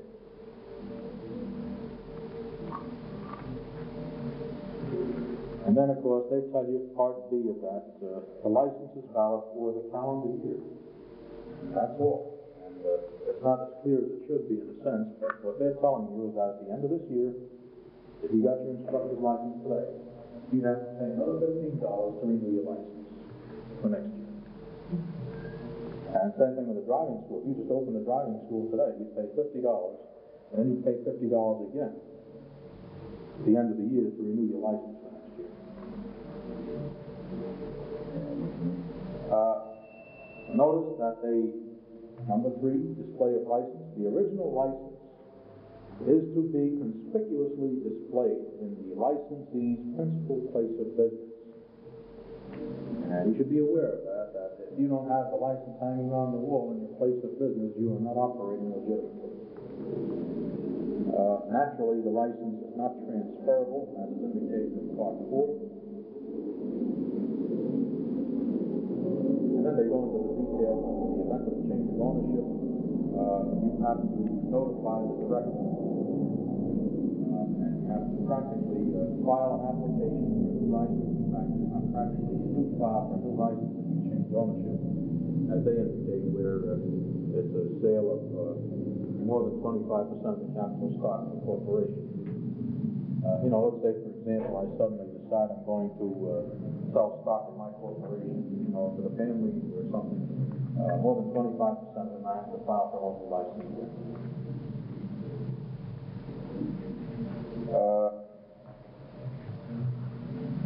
Notice the next one. Again, you should realize how carefully this is regulated. The director must be notified in writing immediately in the event that arrangements are made for the disposal of the business or change of interest. And then, of course, they point out that the director may, in his discretion, permit continuance of the business by the licensee pending processing of the application made by the person to whom the business or interest therein is to be transferred. And they go on with the other details. They tell you what to do in the event you have a lawsuit. Yes. In Part C here, if you change ownership, you have to surrender all the licenses and all the instructor certificates. Does that mean that the instructors then have to apply for a new license? That means that part of your processing is that you have to get new instructor's license for everybody. And that's another $15. That's right. It's about $15. And, that's why many driving schools, that's why very few driving schools are sold. And when you're in business, you rarely change over from one form to the other. The smart thing is to decide before you go into business what you want to do, incorporate or run as a proprietorship. If you plan to let it grow, you should right away start out as a corporation, in spite of what anybody tells you. And I listened to a lawyer who said I didn't have to and I shouldn't, and he was right in one sense, except that he was wrong to the extent that it gave me a lot of heartache when I went to make a changeover. And these people are suspicious anyway when they change. Why are you suddenly incorporated? And they start scratching their head and wondering what you're doing. Why? They start to wonder. They start running around asking everybody questions. Have you done anything and this, that, and the other? You get that sort of thing. You wait till you're in the business, you see. It's enough to get you annoyed at them. But they're doing the job. But then they say that you have to do something private to correctly. 75% has to be transferred. That you were still in the business. You maintain 75%. You never change over more than 25%. Now, another thing too now with this surrendering of licenses, by the way, any time that you're going to change over, or any time that a person leaves your employment, you must surrender his license. But now, what I did when I changed from a proprietorship to a corporation myself was I came along and I said, I'm going to wait till the end of the year. And that's the way I did it. I timed everything. And I said, now, the proprietorship of Fairlawn Driving School is closing down and it's going to become a new driving school. This is what I said in effect. In the form of the corporate body of Fairlawn Driving School Incorporated. And, then I had to get new instructor's licenses, which were issued to Fairlawn Driving School Incorporated. But I had to renew everything anyway. In fact, they'll advise you to do that. The state people will tell you, wait till the end of the year and do all this. I say you're better off doing this from the beginning. You want to incorporate, do it right away. Get over it. it gives you a certain amount of protection. Yeah. It pays anyway, because you pay an uncorporate tax anyway in business as well as a corporate tax, so you might as well do it in the uncorporate tax. Okay, go right on through with it. Well, either way, corporate or uncorporate, you still pay a tax. Right, but the purpose of doing that is not necessarily to circumvent any tax. For example, in No, our case, the accountant was the one too who was in the picture, and he said, don't incorporate yet, it doesn't pay financially, so on and so forth. Paying the small business tax is worthwhile and that sort of thing.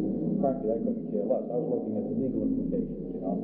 The thing I thought about is they could take my house away. They wreck a car for me, they kill somebody, and next thing you know, a guy sues the driving school and the guy that owns it. I'm the proprietor, and here I am, my back is to the wall. With a corporation, you have a measure of protection. You can just fold up and go bankrupt.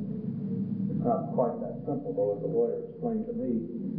That's why I didn't incorporate any earlier than I did. The lawyer said, well, he said, that may be true, he said, but if you're a one-man corporation, and that's what you usually end up running, they call it subchapter S. If you're a one-man corporation, basically, and you're the president of the corporation, they can still sue you, the president of the corporation, anyway, even though you file bankruptcy and so on. But it does give you a measure of protection, it gives you a buffer. You said I was president, You can, well, if you were president at the time and something happened, you know, I don't know that you would get away with it. It's a technicality. But that's true with any business. You could be in any business. You can own a barber shop and somebody falls down and they want to sue you. You know, you got the same thing. It doesn't matter what kind of business you're in. You could be running a shoe store, a guy walks in and he trips, you know, breaks his ankle and he wants to sue you. The only thing you have to do is watch that you have insurance. That's adequate to cover your needs. And if you have an income which is high enough and property of any value, then you try to protect it in whatever way you can by additional insurances. Okay, then they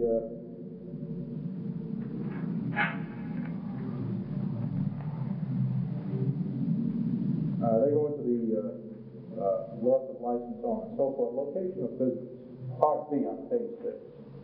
And here's something you should know with regards to the business. You should know that you cannot run your office or a branch office within 1,500 feet of a building in which the motor vehicle registrations, the driver's licenses are issued to the public, or within 1,500 feet of a building where any part of the driver's license examination is being conducted, or the location where driving tests are being conducted. Now, this is a kind of a far-reaching statement because in some areas where the test is out in the street, you know, it's kind of silly. Over in Dover, for example, they're out in the street in Dover. And there are other communities around here. I think Morristown is another one where they go out into the streets. Plainfield, I know they're taking out into the streets. So this is a kind of a poorly worded clause here, and yet it's intended to mean basically that where there's a building, an establishment of the Division of Motor Vehicles dealing with licensing and application and that sort of thing and tests, court tests, you're not allowed to have your building within 1,500 feet of it. Joe, there's an exception. I was just down the motor vehicle agency here on Fifth Avenue yesterday after doing my residence.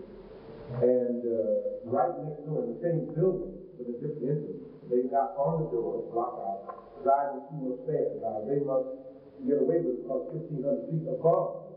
That's right. You know, I can't see how this is. They're right in the same building. Right. It's a good point. That deals with my question, because these motor vehicle agencies, which are really franchised operations, change with the change of government. That's true. And when you get a new governor in, he gives the franchise to a friend, and then they open up a new thing. Suppose they open up one. Right. They're nothing but storefronts anyway. Right. Well, this is what may have happened with that one. He may have been there before that agency was located there. That's the question. In that case, they really can't make it move. In fact, the Division of Motor Vehicles is the one who should have to answer for it because they should have seen to it that this agency was located there. You know? I would have a hunch that what happened there was the agency came after the school. Because a lot of them changed around when Cahill came in. Right. I've seen that. Right. They always change what kind of business machines new crowds and that sort of thing. Well, they all have new friends. Really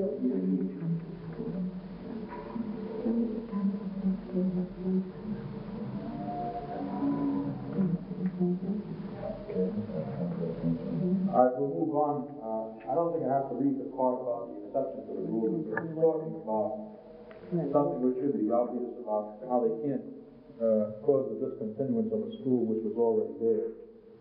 They said before January 1st, 1962, which was when these regulations came out. What they really are saying, though, is that where the driving school was there first, you know, this is not going to apply to the school. I assume you have to, get a new license every time you change location, too. Yes. You renew your license. Yeah. No, wait a minute, let me step back on that, sorry. You don't renew your license. You advise them of your change of address, and they send you a new license to replace the one you had, but you don't necessarily pay the fee. Oh, really? Right, you can change location. You don't do that in Barbara? Here they don't make you pay the fee. You do pay the fee if you close down and reopen. That's different. In fact, they have to come and, check it all out again. Well, they do that too, they'll come down and check Check it it all out, and you pay a entirely new fee, But like you a can whole move new job. from one place to the other, they don't charge you any fee. Change of address, they don't charge you any fee. Locations prohibited, they tell you that you can't conduct a school from a business, you can't conduct a school rather from a house, a trailer, a tent, a temporary stand, a temporary address, a room or rooms in a hotel, or the exclusive facilities of a telephone answering service. Now, I got news for them, because I know of at least one school that uses a hotel suite. So, something special. and Again, this may have happened before these came out. actually, this conducted from a house is ridiculous statement here, because I can show you dentists, real estate, I can show you almost any occupation coming out of a house. This here is ridiculous. They do clarify it at some point along the way, because I've read this through, and there is a point where they explain that it may be in a house. You can run a business right now in your house, providing you have a portion of that house which is exclusively devoted to non-residential use. In other words, let's say you decide to hold downstairs to the driving school. There's nothing that they can say. Yes, there is.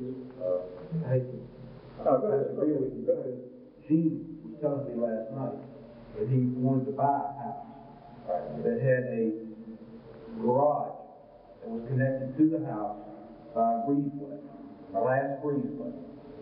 And that he was gonna take the garage, it was in a zoned business district, and he was gonna take the garage and turn it into a driving school. And they turned it down on the basis that it was physically connected to the house. Well, but that may be local. That's No, not state driver. Well, I don't know. I can't. There has to be more to it. Well, there has to be more to it than what he told you, because I know people who have been in business, who had an office location and decided they wanted to consolidate and move the office from the place of business into the house. The exact opposite of what I did, of course. Because I started out in the old days when you could operate right in your house and you could use just one room if you wanted. I've seen people within the past couple of years say, I'm buying a house and I'm going to run the driving school in the big front porch in the front of my house. And I'll meet all the other requirements. I'll have 2 bathrooms, so on and so forth, classroom facility, what have you, as part of my office space. And will you come over and approve it? They've done it, they approved it. Well, Gene said that he was told that he should appeal that decision. Yeah. It could be they just turned him down. Well, it depends on why they turned it down. It depends on what the story is. If a person said, let's put it this way, if the person would have to go from that place into a place of residence to go to the bathroom, for example, that would be grounds for denial of the application. I think that might be what's behind it. I don't think they turned it down just for him. Again, that's it was a brief discussion. It's a good point. It's a good point. And it's a good point because they may be getting even tighter on the regulations than I know. It's very possible they're really putting the screws on and tightening down, whatever their reasons may be. And they might be becoming more rigid in their interpretation of any of this. They have to realize that the people who are in power now are not the ones who wrote these. And they don't understand in some instances the original intent of it. And if they understand it, they may not agree with it. They might say, well, maybe so, maybe they've allowed a lot of people to get through with this before, but let's stop it now, because this is what the regulations say, and this is what they should mean, and they're gonna draw the line, this is what might be happening. I could see that that's a very good possibility of what's going on. Office space requirements. Now, they tell you that if you're going to have an office, the place of business must have at least 150 square feet of office space. It's not as big a space as it sounds. 10 by 15 room. Right, 10 by 15, which is very small when you think about it. Then they tell you about the principal hours of business, they tell you about the sign requirements, by the way. And they tell you that you may have a sign. They're not saying you must have a sign. Too often people misinterpret the word may to mean must. They're saying that if you want to have a sign, it must meet these requirements, and they tell you about that.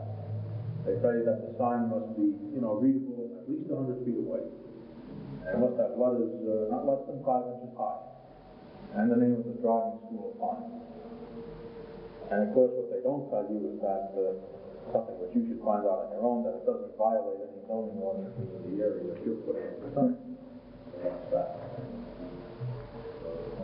Business hours, and this is a real tricky one because, it's where they're regulating, you don't know how far they have a legal right to go with this. The principal place of business or branch office of the driver's school must be open to the public for service for at least 6 consecutive hours each regular working day, except for a 1-hour lunch period. Now, that's the way they word it. Yes. Now, they're saying that somebody has to be in that office 6 hours a day at least. Truthfully, I guess most schools don't really abide by that to the letter. I think they have people in there, some days they may have them in there 6 to 8 hours, and other days they may not. Strictly from the technical standpoint, you're supposed to have them in there every single day, 5 days a week, at least. Again, it's something that you have to say you're going to do. They'll ask you to have a schedule. It'll tell you right here, the hours during which such facilities are open to the public for service must be filed with and approved by the director and prominently displayed on the front door or front window of the licensed principal place of business and or branch office of the driver's school. It's that beef where you gotta let them know, is what I just like. Well, again, I know how you feel. I can't do it. I know how you feel because I think this is the way everybody who had owned a driving school for years reacted to it. So, who they think they are? And, they have their reasons, and everyone, those of us who are in the field, you have to realize when these regulations came out, we said, okay, what's going on? What's the politics going on here? Because that's the way we looked at it. And they said openly, let that guy Taggart have something to do with it. Right? I mean, you look around saying all the time. And so you should have seen people fighting, and they're just lucky that, as I've said before, they've got a lot of small people running small schools. Because if they had people of the caliber of Taggart in the business, they know to get away with that. The day may come where that changes very fast. You get more people in the know what they're talking about, aren't afraid of the shadows, and who know what their rights and responsibilities are, and what the rights and responsibilities of other people are. Things have to change, Exactly. But in the meantime, this is the law. Until somebody contests it. Like anything else. All right, the branch offices, they tell you that if you're going to open a branch office, you have to have it approved, and it has to have a copy of the license in the branch office. And they send you a copy. I've had a branch office and it works. They do send you a copy. You don't pay another $50. You just open the branch and you put your license. Oh, you got away with that. That's all right. You usually pay half the price for a new branch. No, you won't pay anything. Not yet, anyway. Don't say it too loud or they'll start charging the branch. Well, I'd rather pay the half the price than submit to be at number 6. Well, I tell you, I'd rather not pay that fee in the first place. The fee of number 6, I don't worry about. I think when it comes to a showdown, there's a limit to how they can really regulate your business. They can regulate you in a reasonable way. And if that proves to be an unreasonable regulation, you will never stand. And this is really what you have to think about. Is it reasonable?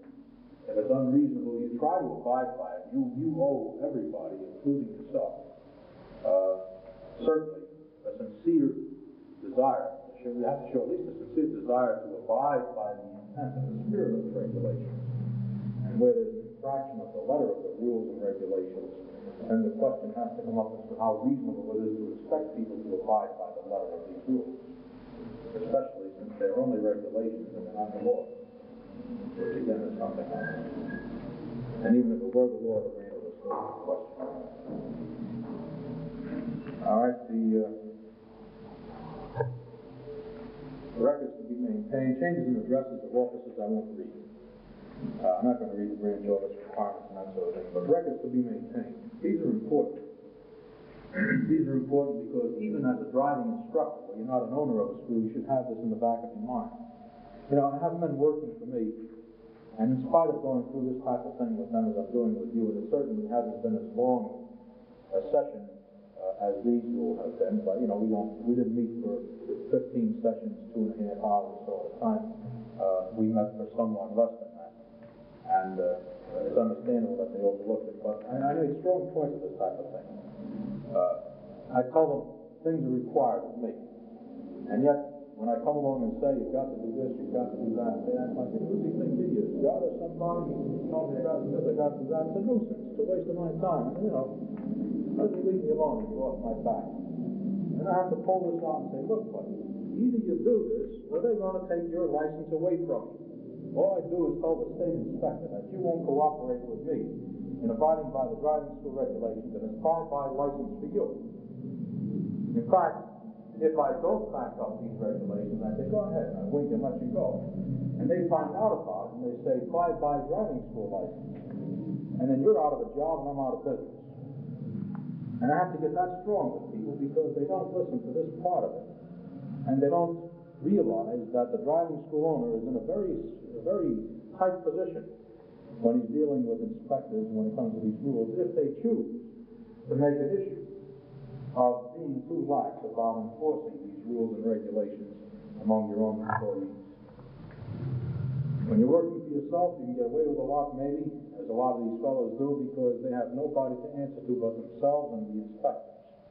And they can say, you know, a lot of things, and lots of times they feel sorry for a small businessman.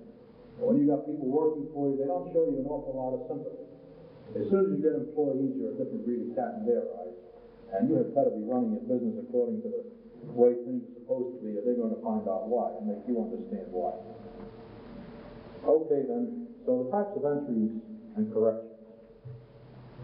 And they tell you what they want. They say first, A, and this is part E on page 8, and then A under that. Every licensee shall maintain the following records in a business-like manner, with all entries to be made in ink. Corrections shall be made by drawing a single line through the error and making a new entry. Only standard abbreviations are to be used. And then when it doesn't come to your driving instructors, you get the girls you hire in the office where you have to put this thing in front of them and say, look, see, here it is. Now it's got to be done this way, not because it's my way, but it's because their way. It's their way, it's what they want. It's not necessarily just what I want. You have to really get people to see that because, you know, we all live in a world where we've learned in our society to say, well, you know, people don't have to act like they're great dictators, you know, and they can tell me I've got to do this. I don't have to listen to them 100%, even if they are divorced, I can do it out, you know, that sort of thing. We all get a little bit like that at one time or another. But again, this is a different situation. These are things.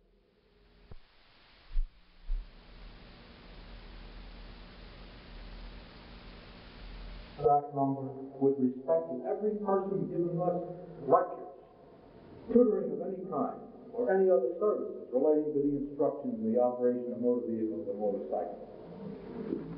You've got to have a record of every student you taught. 2, a book or other approved record showing the date, type, and duration of all lessons, lectures, tutoring, instructions, or other services relating to instructions in the operation of motor vehicles or motorcycles, including the name of the instructor giving such lessons and or instruction. And they mean it. They want these records. They'll close you down if you don't have them. And if you're a driving instructor and your boss says, look, What did you do with the student today? I have to know. He's not being a pain to you, he's trying to find out because he's got to record it. And, what did you do? Left turns, right turns, traffic? What did you do? I have to know. How long did the lesson last? Was it an hour? Was it 2 hours? I have to know. Again, he knows, but, let's say you went overtime, he's got to find out what you did. Was it an hour lesson? Was it a half hour lesson? An hour and a half? What was it? Yeah, go ahead. Do they come and check you monthly? Not monthly, but they come around 6 months? about every half a year, every 6 months. Not on schedule. They have their own schedule, which varies. In other words, you don't know. What they'll do is they'll give you a call. They'll say, they'll get on the phone and say, by the way, here it is Thursday night. They'll say, by the way, we're ready to come out and inspect your records. Come Saturday, 1 o'clock, we'll be at your school. And then there you are, you had better be ready. You can say, well, I can't be ready. Once in a while, you might be in a position where you have to say that. I'm going on vacation, I'm not going to be here. That can be the case. Or, in fact, it had happened while I was on vacation. The girl said, we don't know what to do because he's not here. So, they waited till I came back, and then we prepared, and we had the inspectors come in. We called them back, got together with them, and again, they usually dictate the date. They say, well, will this date be all right? Will that date be all right? And then they come in and they look over your records. They're not out to close you down when they come around. Very truthfully, they're not really there to do you any harm. They're there to see to it, though, that you are making an honest attempt to abide by the rules and regulations.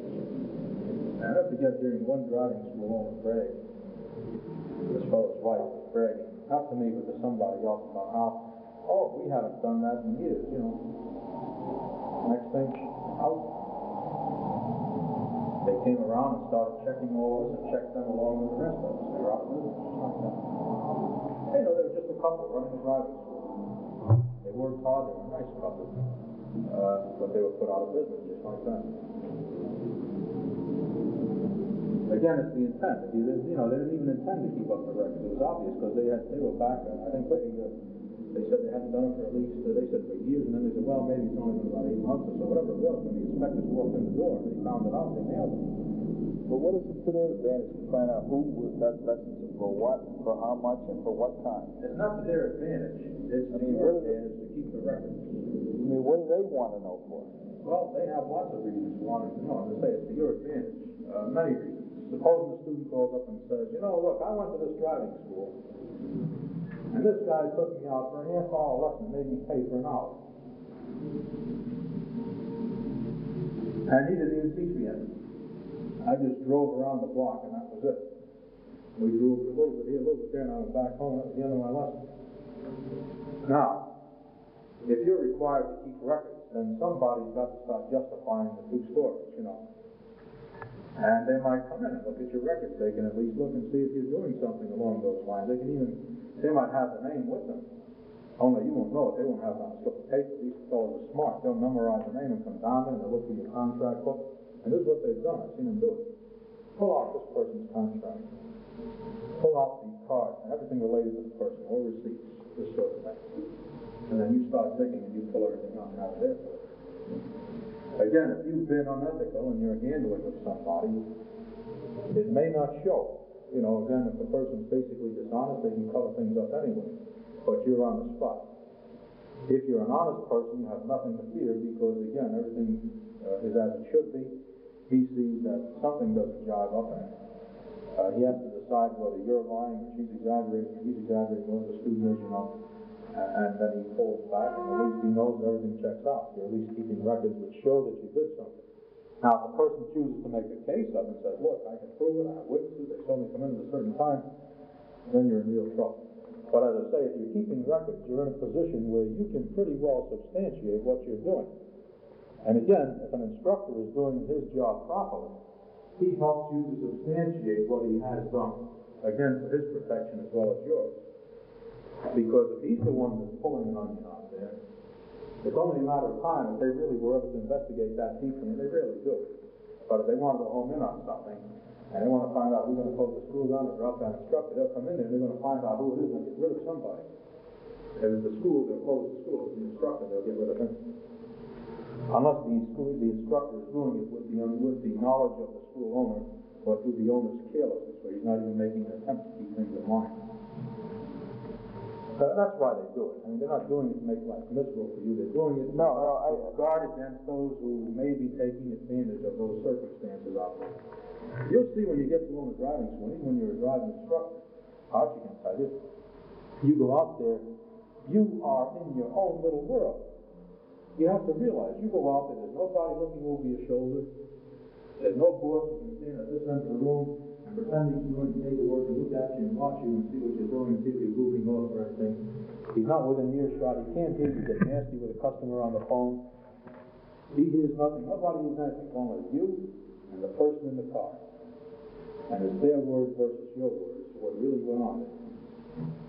And I know when I get a discrepancy, I always say there are three stories, and I try to listen to both sides and figure out what the truth really is, because each one stretches it their way. So they feel the same way. I'm sure they don't jump to a conclusion, but if every time they turn around they're getting complaints about your driving school, and it turns out the particular instructor in that school, it falls right into a pattern. And it's only a matter of time until they home in on it and do something about it if they feel they should. It depends upon the type of complaint. If they're getting a battery of complaints where they say, this guy is too rough an instructor, every time I go out he's making me go into traffic, I don't want him to go and he forces me to go, they'll say, hooey on you. That's no complaint. But if every time a student calls in and says to them, and this is about 5 or 6 different students calling in every so often, gosh, I don't get my full hour. I sign up for an hour lesson, I end up with 35, 40 minutes. Then they start to look at it, and then they're going to start to see where they can narrow it down to whether it's an instructor or a school owner. So they have reasons for what they're doing. There's methods to their madness. You may say, well, these guys are nuts. What are they doing it for? They got good reasons. The longer you're in the business, when your time comes, the better you'll understand why. And I tell you, it's only the past 2 years or so, that my eyes really have opened up, where I saw why a lot of this, what I thought was nonsense, is here. It seems like nonsense if you're an honest person. When you come in contact with dishonest people, then you understand why. Then you realize what it's all about. If you're honest, your employees are honest, no problem. Okay then. The next thing they ask you to do, number 3 on page 9, you must have a file containing the original contract entered into between the driver's school and every person receiving lessons, lectures, tutoring, instructions, or other service relating to instruction in the operation of motor vehicles or motorcycles. You must have a file of contract. All contracts. You said you were no longer using contracts? No, what I said was we don't call them contracts. I checked with them and asked if I could use the word enrollment form rather than contracts, which are frightening to the general public. And they agreed. And so our contract on the top doesn't say contract, it says enrollment form. We have found that the students don't get uptight as much as they used to, and they still get uptight. I'm not going to sign anything, that's their attitude. But we use the word enrollment form, again with their approval. I didn't just do it and say, okay, we're going to do it now. I checked with them, I said, here's the form we'd like to use. We encounter people who are so afraid of the word contract that they won't sign anything, and you want us to have people sign before we give lessons. So please consider this approach. And they said, okay. During the reading of the section of sales in the department, people apprehensive about signing things. So they turned around to use different terminology, which made a heck of a difference. I tried it, it worked. You said it was okay. Yeah. It worked. Right. The only thing is you have to watch out. In something like this especially, you've got to be careful that you get them to realize that there's an agreement being entered into you. You have to watch out that you don't get them to feel that they could say, well, he misled me. He didn't tell me I was signing a contract in effect. See? Again, this is what you have to watch for here. Yeah, right. Now, we tell them that, this is an enrollment form, and then we tell them the conditions of the enrollment form. We say, then we do tell them, after all, this is a type of contract. And then we tell them about the ands, ifs, and buts about it.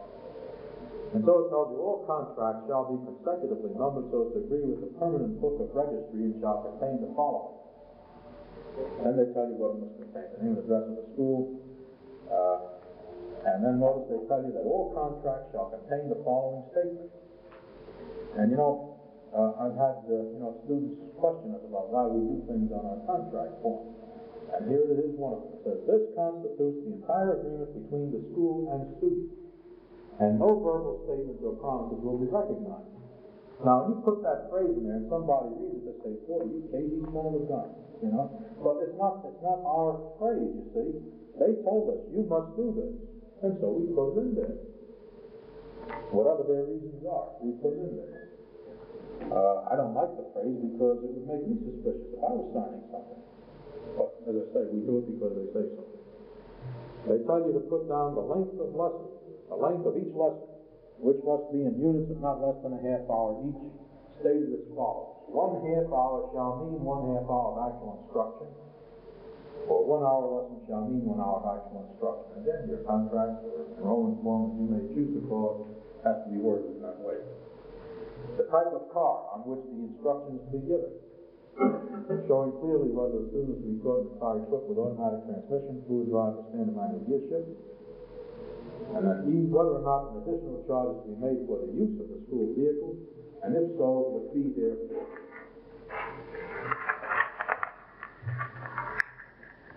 Now this is a weak point, by the way. They tell you whether or not an additional charge is made for the use of the school vehicle, because they're making it sound like there's nothing wrong with teaching people in their own cars if you choose to. And my position is that this is a kind of unfortunate thing, because the worst thing to do is to teach somebody in their own car and find that for some reason, due to some quirk, you won't be properly covered by your own company, especially if you don't have full control of that car, because they issued this, and I have an insurance agent tell me this, because they issued your policy with the understanding that you were going to limit your instruction to the use of dual control cars. Otherwise, they wouldn't have granted you the policy. So, again, you have to watch out for that bit about taking people out of their own cars anyway. The one accident I had as a driving school instructor was with somebody in their own car without a dual control. The person had a driver's license. And the person regressed back to something, and something they hadn't done since way back, and we had an accident. And that's what my insurance company laid down the law. Altogether, if you charge a fee, you ultimately can be held responsible if somebody wants to really work on it enough. The fee charged for each lesson, if fees are charged for an individual lesson and or the fee for the entire series of lessons agreed upon. In other words, you've got to say how much they're going to pay. And again, you might say, why? It's none of their business. They say it is our business. Because if somebody says you charge them $14 for a 1 hour lesson, you gave them only a half hour, we want to find out about it. If they're paying $14 and you're saying you're going to get 1 hour, you better give them an hour, and your contract better say it, and you better be honestly trying to abide by your contract. That's really what it's for, to protect the public. And frankly, to turn it around, it does protect you. Because a lot of people will take their agreement with you kind of lightly as a driving school owner, and when it's down on paper like that, they tend to realize that they have obligations just as you have obligations. For example, one of the biggest problems in the industry is that it's a rainy day and somebody calls up and says, I don't believe that I would benefit by taking lessons today because it's raining. We've had that, And it's funny when only one person does it, but if you've got a reputation that you let people get away with that, you'll have a day's work canceled out on you. You'll have men standing around with their hands in their pockets. Men who are going to be dissatisfied with you. But let's say it's worth their dissatisfaction because you think that there's a safety hazard involved. The fact of the matter is, the best time for somebody to be out there driving an automobile for the first time in the rain is with you in a dual-controlled car. With you, the person who knows how to advise them as to how to handle that car more safely when it's raining or snowing. We even take them out in the snow. And there are extremes, there are extreme conditions where we will make the call and say, Mr. Smith or Mr. Jones, we will not give you your lesson today because. And they usually sigh relief and say, great, I'm glad to hear it, that sort of thing. We don't like to go out where we feel that we're endangering ourselves. You have to realize that you've got a problem with that too. You have risks that are there which can be amplified by the weather. But again, you can get into problems where people don't know their obligations. G, a file shall be maintained containing a copy of a receipt for any money paid to the driver's school by a student. The receipt form shall contain the license, name of the school, the name of the student, the date of payment, the amount of payment, the signature of the student, the signature of the person receiving the payment from the student. Now you see, when you're a driving instructor, you go and give a lesson, you collect money from the student. Whether it's a check or cash, you're collecting the money. And the state says, and it doesn't say if it's a check, you don't have to do this, by the way. The state regulations say now, when you collect money, you give them a receipt. You sign the receipt, you say, here you are, Mr. Jones, you sign the receipt for this. And you tear it off, you give them their copy. And again, this is the one where I've had to really shove this under instructors' noses. In fact, it was such that I had to send out letters to students. Because I've had students say, you don't need to give me a receipt, here's a check, I'm paying you by check, so let's not waste my time, where's the way to that? And again, I've had to send out letters telling people, when you take your lessons, after all, state regulations mandate that we give receipts for all monies collected. And you must sign the receipt, and the instructor must sign the receipt. This is not my idea, it's not the school, it's the state that's mandating it. So please abide by this. When you're in business, when your time comes, it's something you might think about, something that should be done, I think.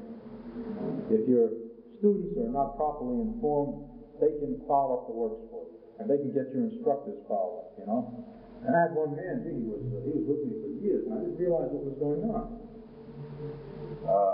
He would be collecting money and not giving a receipt. And the way I happened to find it out was that I went out there and I took over a student for one lesson. And she said, here you are, here's the check. I said, okay, thank you, let me write out the receipt. She said, I don't need a receipt. And why not? Well, the other fellow didn't write it out because I paid by check, I don't need a receipt. And then I had to take the point, please sign the receipt after here you are, so on and so forth. I had to get on the guy, and after all, why? Why do I have to do it? I don't have to get the book and shove it under his nose and say, look, you ninny, this is why you have to do it. You're lucky we didn't get put out of business. You're lucky you don't lose your license. So, again, when your turn comes, and you're told to do something as a driving instructor, do it, even if you don't like it and don't agree with it. And when you're a school owner, same thing.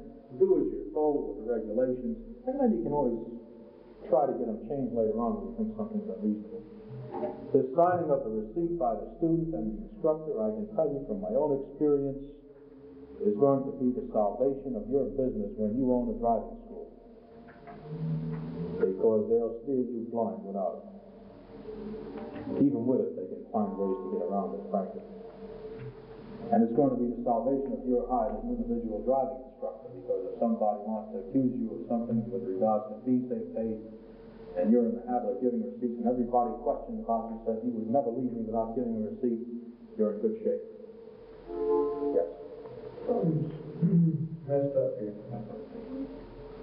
They're saying that all contracts shall contain the following: a file of shall be maintained containing a copy of the receipt. That's under what must be on the contract. Unfortunately, their editing and their organization on this is poor. You're right. And then the next statement is something that should be on the contract. Right. The way they put it, it sounds like it should be on the contract. Actually, it's a separate parcel. That should be 5. That should be 5 or something like that. Right. That probably was a typist making a mistake, or the man organizing it didn't reread it, proofreading was that sort of thing. A statement indicating that the regulations of the Division of Motor Vehicles concerning driver schools are available on the school premises for examination by the student. In other words, you have to tell people that your regulations are available. You must have them hanging up on the wall in your office. All right, the loss, mutilation, or destruction of records, I won't go through that. The retention of records, they tell you all records must be maintained for a period of 3 years. And I've had them tell me, it's better even more than that, 5 years, so I'll keep them for 5 years. I told them They keep it for 7. For a while, I had every record I ever had in the school, and I finally got there, and I just couldn't keep them anymore, so I started throwing out. Don't you have to keep it for 7 years for 10, 11 years? I don't know, I thought it was, 5 years for that. How many years? 3 years. 3 years. Haven't they changed it to 5? Because on my account, I mentioned something about it. less than 7. Yeah, I didn't think it was 7. Yeah, I think it was 7. Going back in the 50s, it was 7. I think it's only 5, but I'm only guessing, I really don't know, I don't know it. 3 years is what I always thought it was. And anyway, internal revenue is not these records. Internal revenue is your profit loss statements and your income tax return. Yeah, but you can you can prove your records, what you write in your other bookkeeping with these records. Yes, that can be done, but it's not necessary or required.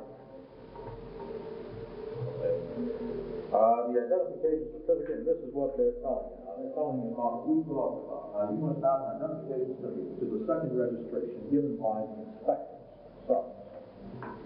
by the inspector force, specifically by the office of the chief inspector. And let's see. They'll tell you that you must apply for this under their prescribed form, naturally. They'll tell you that it will not be issued unless and until the vehicle is equipped with dual controls. Number one, they tell you that because they talk on foot brake and clutch. A dual wheel is not required, a dual gas pedal is not required. The licensee, number 2, has filed with the direct evidence of liability insurance, and they tell you that it must be at least, they say, $100,000 bodily injury or death, $300,000 for accident, for bodily injury, and that sort of thing. $50,000 due to destruction of property. So it's 50, 100, 300. You should know this. This is something you'll be expected to know. Something you want to know. The driver's school shall furnish evidence of such insurance coverage, and it's got to be on their form. Now watch out for that. I never forget where the insurance company, my insurance agent didn't understand it when I first went into business. You know, when I went to renew my license that year, he said, "Oh, here's our form which states that you have the coverage." You know, and I sent it in, and boy, they sent me a snappy letter right back. Boom, just like that. Unless you get it in on this form which we sent you, your license will be revoked as of such and such a date, you know. And they made it pretty strong. Either you do it our way or you're out of business. And so I went down to the agent and said, "Here, look, come on, now fill out the form they want you to fill out." He filled it out, and you know, it's a lot of what you do it. He did it, and we sent it in. You must use their form. They want you to use their form, and they won't accept anything else. The way they do it.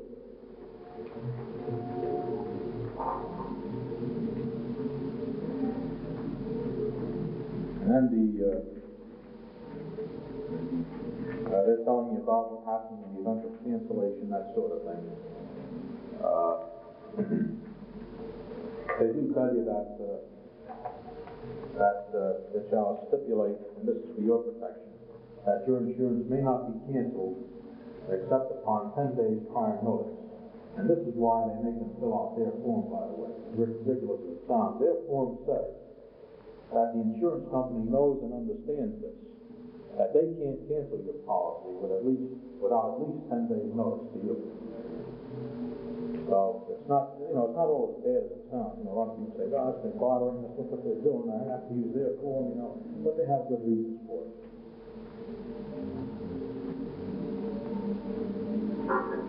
Number 3, such vehicles equipped with seat belts for both the students and instructors. That's at the bottom of page 11. And then it says, "The seat belts shall be used by both the student and instructor when the vehicle is being operated for instruction purposes."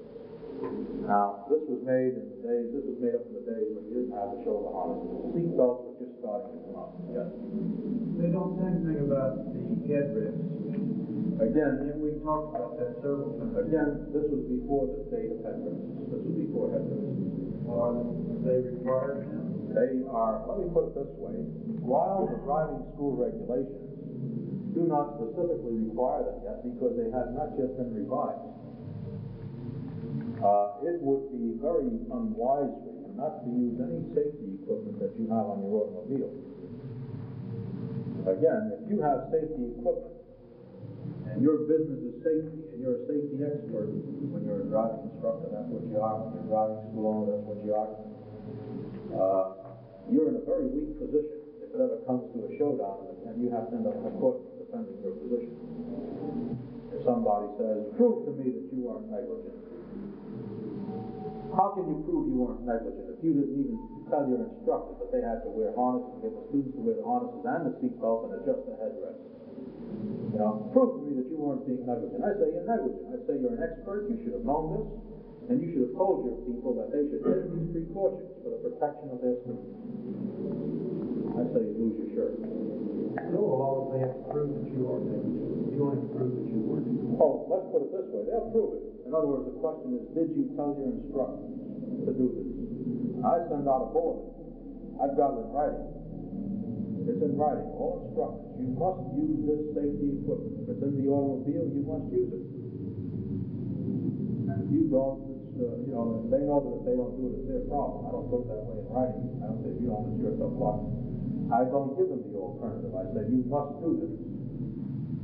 And if they choose the alternative, and something happens, it's going to be more their hard than mine. But that's what I check on. If you're running a business, you're supposed to check on the people working for you.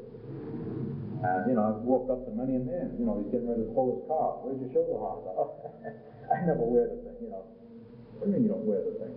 You're an expert, you're talking about safety, you're teaching people to drive, you're talking to the defensive drivers, and you don't wear it? That's like a minister saying don't do drinking, smoking, and all that sort of thing. And then he goes out and does it and gets drunk, and that's come on, you put on your equipment. That was the agreement we had when you came into the field. You're going to practice what you preach. Otherwise, you get out of the field. And again, if you're a driving school owner and you're not doing that with your people in as nice a way as you can, without roughing them up too much, then you're the joke. You're negligent. Okay, then. They do tell you that they must be used, as you can see at the top of page 12. Part 2 at the top of page 12, a sign displayed on vehicles. Vehicles, while being used for driving instructions, must have displayed conspicuously there on a sign, with background and letters of contrasting color, stating student driving. The sign must be visible both front and rear, and letters not less than 3 inches in height. Letters may be of a reflectorized material, basically white, amber, or yellow in color. Now they say they may be of reflectorized material. They're not saying that they have to be. Conduct of driver schools, and then they go into the advertising. They tell you that you can't even advertise without having your advertising approved by that. So I'll hear about it. That was great that you can't advertise Can't your do road. nothing. Say, Can't breathe. I was told that you cannot advertise your road. Is that correct? I don't think so. Not that I know of. I've never seen that. Okay, now specifically that you could not do. Advertise your right. Right. Sorry. There's nothing in here that says you can't.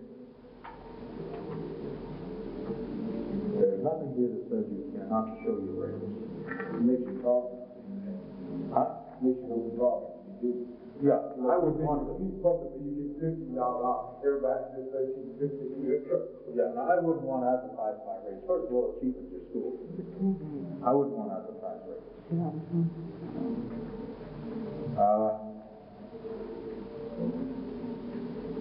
I say going on, they're telling me what you can do, the phrases you may use, so we can go past that and accept that.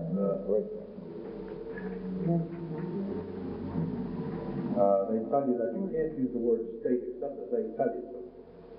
And they tell you where it may be used. This is part 4 on page 12. It says, the driver's school may use on forms, contracts, and etc., or in the advertising, the phrase, this school is licensed by the state of New Jersey. And that's the only way you're allowed to use the word state, as they tell you. The next page, number 7, they tell you that a driver's school shall not solicit business of cause business to be solicited in its behalf, or display or distribute any advertising material within 1,500 feet of any building in which motor vehicle registrations or licenses, the driver, motor vehicles are, what's the word, the drivers of motor vehicles, I guess it should be, are issued to the public or within 1,500 feet of location where the driving tests or driver's licenses are started. Now, again, as an instructor, you might be in an awkward spot. I've been down to the test here, and I've had people walk up to me and say, what are your rates? How much do you charge for lessons? Well, you're not soliciting business, and yet you should be very careful about how you answer them. My own approach has been a very guarded approach. I've always said, well, I really don't want to quote the rates here because I don't want to lead into too much of a conversation about the driving school I'm not supposed to, but I can give you my card, and you can call the driving school and ask them. Again, you can answer the question if you wish, I guess, and there's nothing wrong with it if somebody asks you first about, what are the rates, but then the next thing, they say, oh, by the way, and what do you charge for road tests, and will you pick me up in such and such a place? Next thing you know, you're engaged in a conversation with regards to business right there, and again, when an inspector happens to be by you and hearing you, you never know how he would decide to react to it. You've used the term inspector time and time again. Now, are any of the guys that give the road test and these things considered to be inspectors as far as this goes? All the men giving road tests are inspectors. Are they the same inspectors that come by and check your records? Frequently they are. But it's the same group, or these are the right? That's changing, by the way. They are moving to civilian inspectors now. And this is a whole new area that they're going into. They're moving into civilian inspectors, and these inspectors are gradually going to be... Are you saying that an inspector then is a state police officer? He is a special type of police officer, right? He is a special police officer for the state, and specifically, he's actually part of the director's own police force. Is that the same thing as the guys in the inspection station? Right, but they're not the same, really. Those are different. Those are motor vehicle inspectors who have specific responsibilities with regard to inspecting automobiles. They're not the same type of person. Yeah, but they can issue citations on the street. Yes, they can, but they are still not exactly the same category as the other inspectors are. The other inspectors are really cops.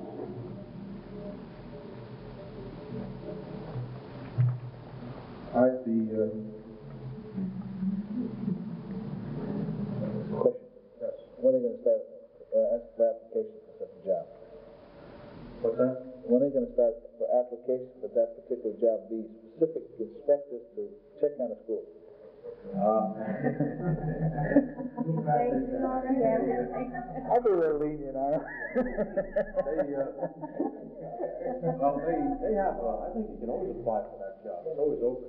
They don't pay enough. That's part of it. No, I mean, I wanna be specifically for that 1%.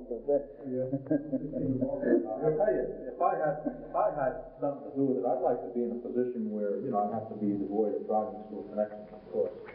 But I would like to be in a position up there where somebody would let me help them to do things the way I feel they should be done as a man who's had experience in the field. Because there's a lot to be done yet. They're trying awfully hard to do something, and yet they really, you see, the typical inspector's never owned a driving school. And he hasn't been a driving instructor, or it's been so long since he's been a driving instructor that he really doesn't, have his feet on the ground with it. And I know one fellow who had been a driving instructor, he retired now. He's one of the unusual ones that was passing on the scene there. But the result is you're being regulated by people who really don't understand what you're doing, and they have no understanding of your problems until you tell them about it. And then they sit back and say what the regulations say, and they keep going back to the regulations again. It's a live one, they can't change it. Well, there's one job that you could get that would stop all that for you. Yeah. Director of motor vehicles. Yeah, right. With my political orientation, that's a possibility.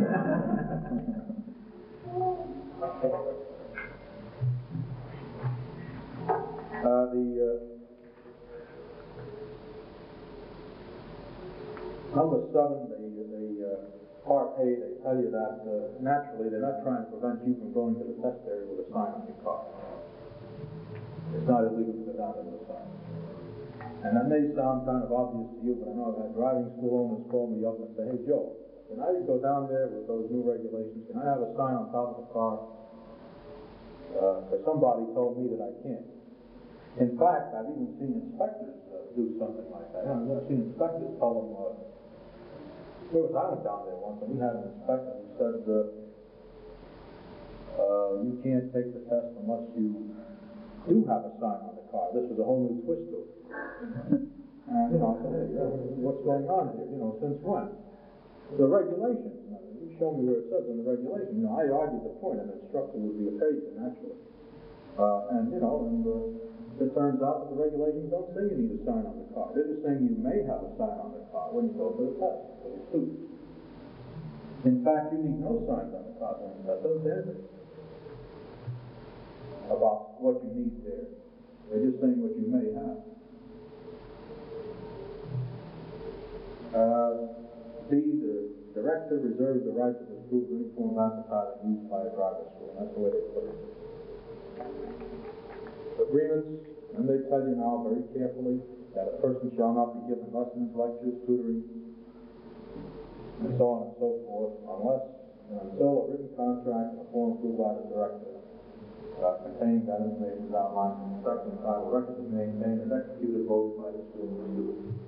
In other words, suppose you went out there to a student and you said, okay, I'm going to give you a lesson, We're going to start out, give you a lesson. You sit behind the wheel, so on and so forth, let's go. As soon as you move that car, you violated the regulation. At that point, what you're supposed to do is say, now, if you haven't signed the enrollment form, or the contract, whatever you call it, we must sign this to satisfy the requirements of the Division of Motor Vehicles. So please sign it. I'll even read sections of it to you so that you know what it's about. And then they tell you a carbon copy of such contract must be given to the student, and the original thereof must be retained by the school in its duplicate contract file. What's the duplicate contract? The copy of these contracts. So they said you must keep a copy of every record of agreement. The original must be kept. So that's an original contract file. Well, we've been through that with them before, and I don't mind admitting that all of us are so fouled up because some schools are keeping carbon. Keep an original and a carbon. Some schools are taking carbon, some are giving them the original, it's a mix. Some are keeping originals. I think in our school, we keep the original. I don't know, they get fouled up every so often. I walk in and say, what are you keeping, originals or carbon? Oh, they don't know what to say. And I take a look and find out. And it's either one or the other, and it's been changed, because somebody looks at the regulations and says, yeah, that's what it is. And somebody reads another part and says, hey, that's what we have. These are, totally edible. And yet they're better than nothing. A licensee may not use any contract unless and until the form of such contract has been approved by the director. That's to tell you that you can't make up your contract and say, here it is, let you sign. The director must see it, or his representative, namely the chief inspector, staff. They'll look at it, they'll say, okay, you can use it. And then you go ahead and use it. Each school must file and maintain with the director a list of those persons authorized or empowered to execute contracts on behalf of the school. A completed signature record form must be filed with the director. They fill this out every year. You have to renew it every year. If you're the owner of the school, you're the only one who probably will be empowered to sign a contract, or your wife, or your husband, or some relative, or some very trusted employee. In my organization, we moved to the point where there are other people in addition to my wife who can sign the contract. There are 4 of us in the organization who have the power to sign. But again, it's on file with the state. At one time, we had as many as 6 people who were authorized to sign. I had the 2 men serving as managers, one for the days, one for the afternoon and evening.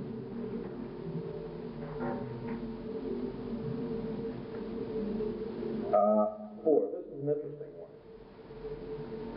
It's interesting because it makes you scratch your head and wonder about, what you should be telling a student when you go to work with them. at various stages along the way. A school shall not agree to give unlimited lessons. Notice that, a school shall not agree to give unlimited lessons, and yet, I don't think you really have the right to tell somebody, I refuse to give you lessons. You know what I mean? You're at a point where the person says, well, I want more lessons. Well, then you almost have to go on with them to a point. But the next phrase maybe clarifies what they're getting at, I don't know. I've never understood that phrase about a school shall not agree to give unlimited lessons. Nor shall any school represent or agree, orally or in writing, or as part of an inducement to sign any contract or to enroll business, to give instruction until the license is obtained, or to give free lessons, or a premium or a discount if a license is not obtained. And you'd be surprised how many people will call you up and say, you know, look, I've already had about 20 lessons with you. I failed the test twice already. I think I'm entitled to some kind of a discount. They'll do it. I'm a good customer of yours, and so on and so forth, and you know, if you don't do that, I'm going to quit. I'll go to another school. And they don't believe me when I tell them. You know, I don't know that I feel any differently in their shoes. And I tell them I can't do it. It's not what I want to do, but I just can't, even if I wanted to. I can't give you a discount. And, you know, I've lost customers that way, and then in other cases they sort of hung on. But remember, if you're in the business, you don't have the authority to give a discount, especially where it's with the intent of keeping someone on, letting them keep taking lessons, you know, that sort of thing. And making them feel that, you know, you just keep taking lessons and you're going to pass the test eventually, especially if you stay with us, you know, that sort of thing. Does the inspectors tell you as a school owner what your students have failed on? Yes, they give you the information. They generally give you the students a slip telling them what they got wrong on the test. However, the slip does not contain all of the anecdotal notes the inspector has in his mind. My suggestion to you is that if you possibly can get hold of the inspector, it's not too pressing time. So if it's a day where he's got a backlog of students, don't bother. But if it's another day where, you know, he's not rushed, he comes back and your student fails, then you just ask him, you know, could you tell me quickly what it was about the student? You know, and I've had inspectors get very helpful with me on that too. And I say, you know, I'm not trying to pin your ears back. I'm not trying to give you a hard time. I'm trying to improve myself as an instructor. I want to know, what did I not do to help this student to pass the test? If it's something that I messed up on, now that's all I'm asking, you know. And then the guy says, oh, well, then he tells you what it is. You know. If he's decent enough. If he isn't, he'd say, well, you should know, you're an expert, you know, and walk away. He might act that way. It depends on the inspector. Yeah, go ahead, laugh. You ought to go down there and see. Wait till they get the hooks on you, you see. You get all kinds of inspectors. But I tell you, that's why the inspectors are diminishing in number, I guess, because they've gotten a little bit too big for their britches at times.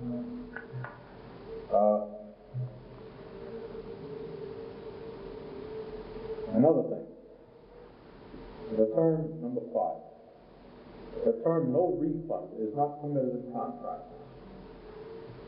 Schools may substitute the following. This school will not refund any tuition or part of tuition if the school is ready, willing, and able to fulfill its part of the agreement. Now that's changed a little bit because my contracts are made out with the old phrase that they had. I said this school will not refund any tuition or part of tuition is ready, willing, and able to serve. You know, they haven't told me to take the phrase out of there. They've seen it that way, and they seem to feel it's all right. Again, they're saying in May. At the time that I put this out, when I went by the original regulations, I think you had to have it in there at the time. They didn't say you may, you must have it. And now they're saying you may do this, and you can just leave the phrase out if you wish to. But you can't just say no refunds. If you're going to choose not to give refunds for students canceling, then you should tell them this way. And that's the way we put it.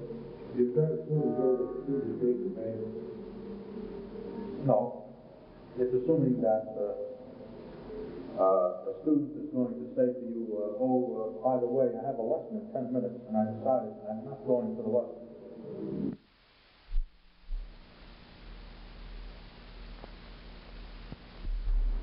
Then, you know, you in a few instances, safety was a caught up. I didn't like it, but I felt I had to because of their attitude, because again, your reputation is your business. If your reputation is that you're a soft touch, they're going to take it. Every time you're going to go out there, they're going to take your instructions to them around. A little hard to go to court, 14 months. What? A little hard to go to court, 14 months. No, not on a matter of principle. Because in those days, you're going to small claims court.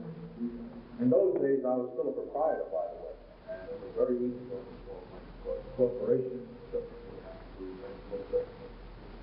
but it pays, again, where you're thinking of the long range objectives of your business.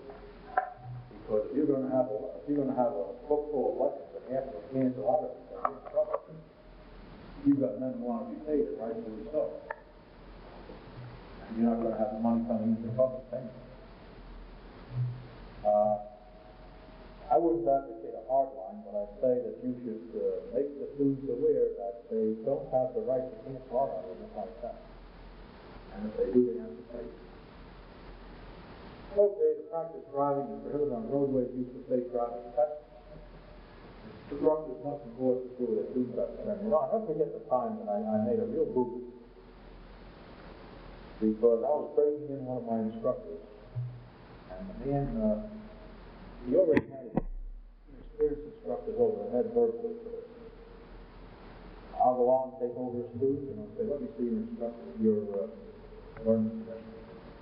Why? What do you mean, why?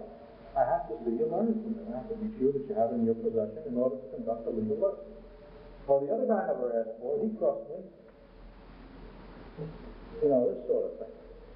And the one that argued with me last like that, she argued, she fought, she argued, and I said, look, ma'am, I will not give you this lesson unless you show me what I want to see. You'll have to get out of the car and walk into the hospital.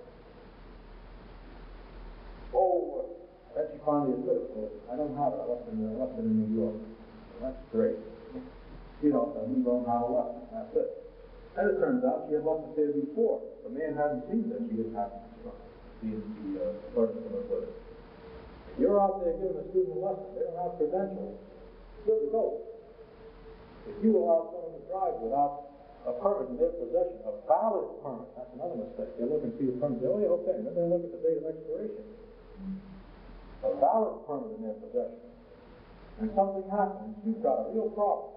All you have to do is get into an accident at that point. And you look like a jerk from the word go. They start investigating, and they start trying to prove that you were negligent, and you were not quite the competent expert you should be. So you should have been rather with that particular student. So make sure they got the learner's permit and make sure you hear that he must have it in possession. You're responsible to see that he does. Then the requirements of the driving test, that's part 5 on page 14. They'll tell you that you must have your identification certificate with you, and that you must have your instructor's license. Let me put it this way. What are the, I think it's 5 things. What are the 5 items you should have with you when you go to a road test with a student? What are 5 things you have to have with you?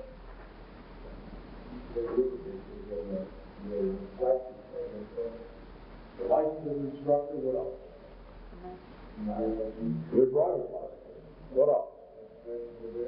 Registration of the vehicle. What else? The ID certificate. What else? What is it? Permit. A student's learning permit. There you go. Those are 5 items. 5 things you must have in your possession when you appear with a student in the test.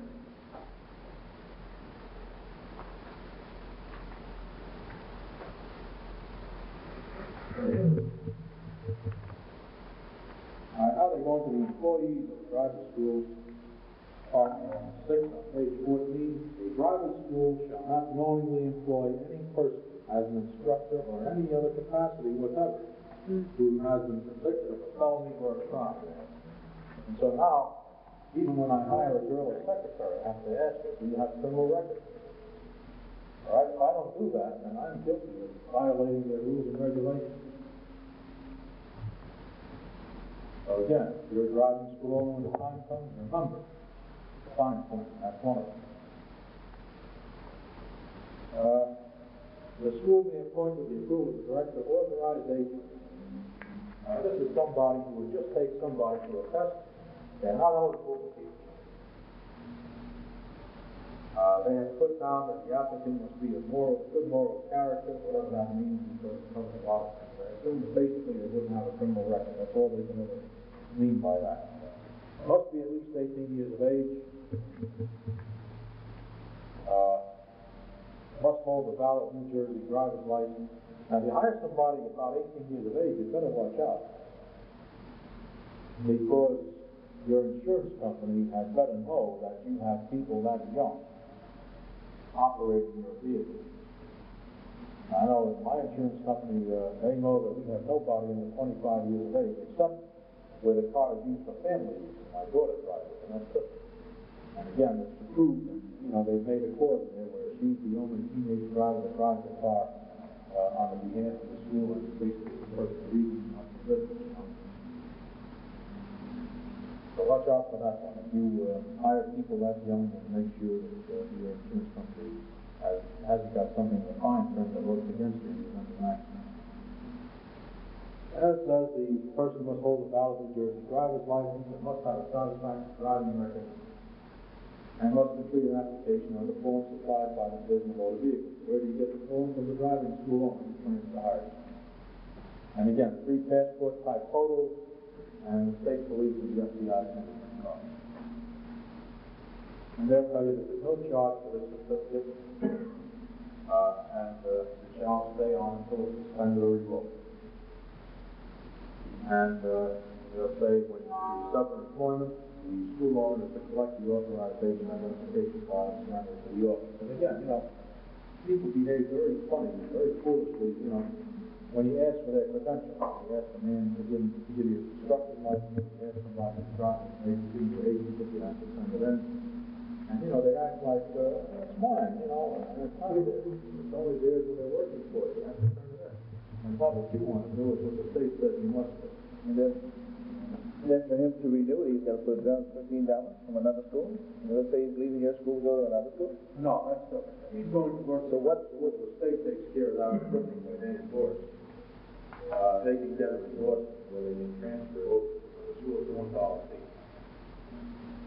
Well, what does he have as an instructor to prove that he is an instructor? He has nothing to prove that he's an instructor. Well, how does he go for another employment and say, I am an instructor, I have nothing to prove it? He filed the application. Yeah. No, he filed another application. He filed another,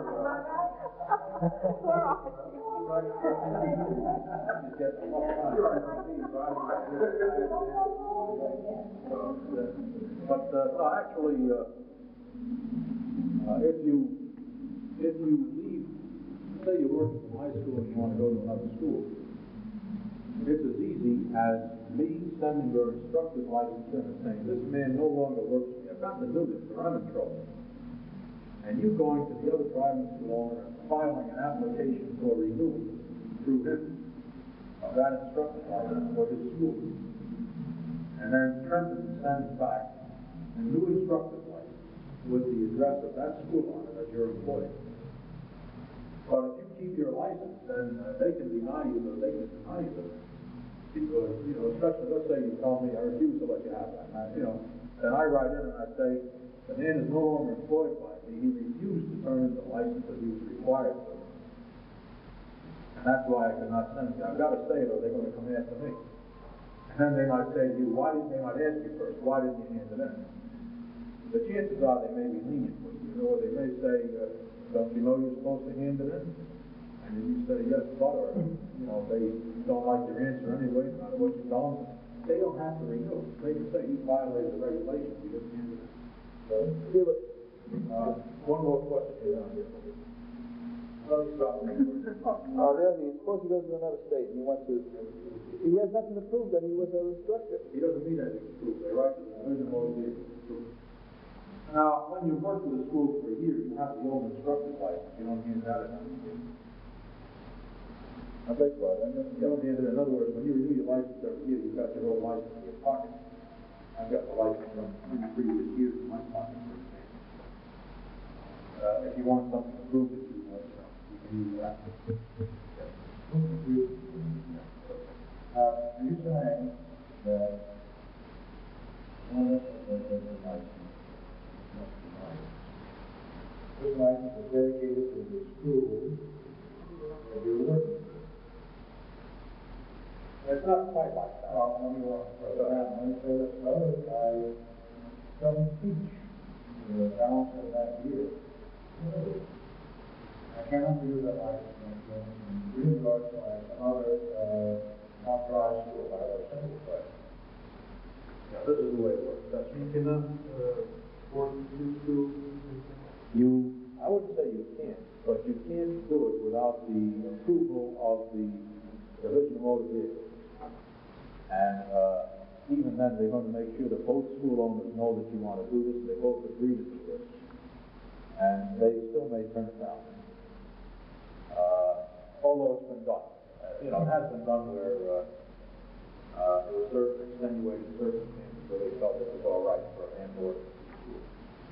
But basically, what they're doing is they're controlling you to the extent that you can't just go out there and invent a driving school and say, by the way, I work for, such and such a driving school and it doesn't exist. How does a man make that transition? I'm doing, working through right now, the nice now, and I make application for a school license. Well, I'm working for you. And that is legally valid. Sure. So I get my license, then now I certify myself, I start getting development. That's legal. Although, again, as I say, the inspector would take a different view of it if you hung the man up. And he reported, in other words, he said, well, Joe, I got my license today, goodbye. And they said, right, that's what he did. In other words, no regard for the impact on your students, and he's not going to show much more consideration for the people he has something to don't do. And they'll win out of that, not because they're on my side. They couldn't care less about me. They don't care about the driving school owner and such, except where they're trying to protect the public by protecting them. You could quit the very next day. The only thing is, I'd say, try to make your termination honorable. I don't recommend this approach, frankly. But I'm just saying, if a guy really wanted to be a truly pick 1, 2, 3 and open his own school, you could quit the very next day, practice. You could never work a day as a driving instructor at that point. You could apply right then and there for an instructor's license, or you could wait till the end of the year, your instructor's license lapses, to the extent that it's no longer valid for teaching for that school or any school for that next year. But you have that whole next year to submit your application for your own school and to get your own instructor's license without any. So, this is the way it stands right now. Whether it'll change or not is something else, whether it should change or not is something else. This is something that, But if you, the delay of, move along, I think you'll start coming to opinions on that too. but if there's a delay of 2, 3 years after, without instruction, or without doing any instruction, then you have to take a test of it. Then you have to take a test of it. So they say, if they give you a license for something, then they take it away from you, then you have to do it all over again. It's a conditional. Just a condition. You can only write your own license. Right. You can, there's no reason why you have to, be endorsed by another school once you have your additional license. If you want to open your own driving school, then you endorse yourself. That is how I got into business too, I didn't fool anybody. I didn't go out and get a job with somebody and then turn around and, open a driving school under another anything like that. I was in a position where, in my particular case, working for the Board of Ed, they had a driving school, license for the adult school. All I did was I put in my application, endorsing myself to open my own driving school when the adult school decided not to handle it on a commercial school basis that way. They said, we're not going to do that, we're not going to run that way. Whatever their reasons were, they closed it up.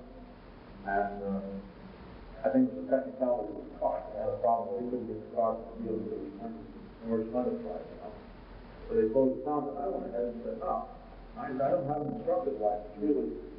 I don't have a school that I'm affiliated with, but I had a license that expired on a certain date. I'd like to open my own school. Just like that, I have a school going. Page 6, Joe, this is what we were looking for out there. On page 6, let's look at that.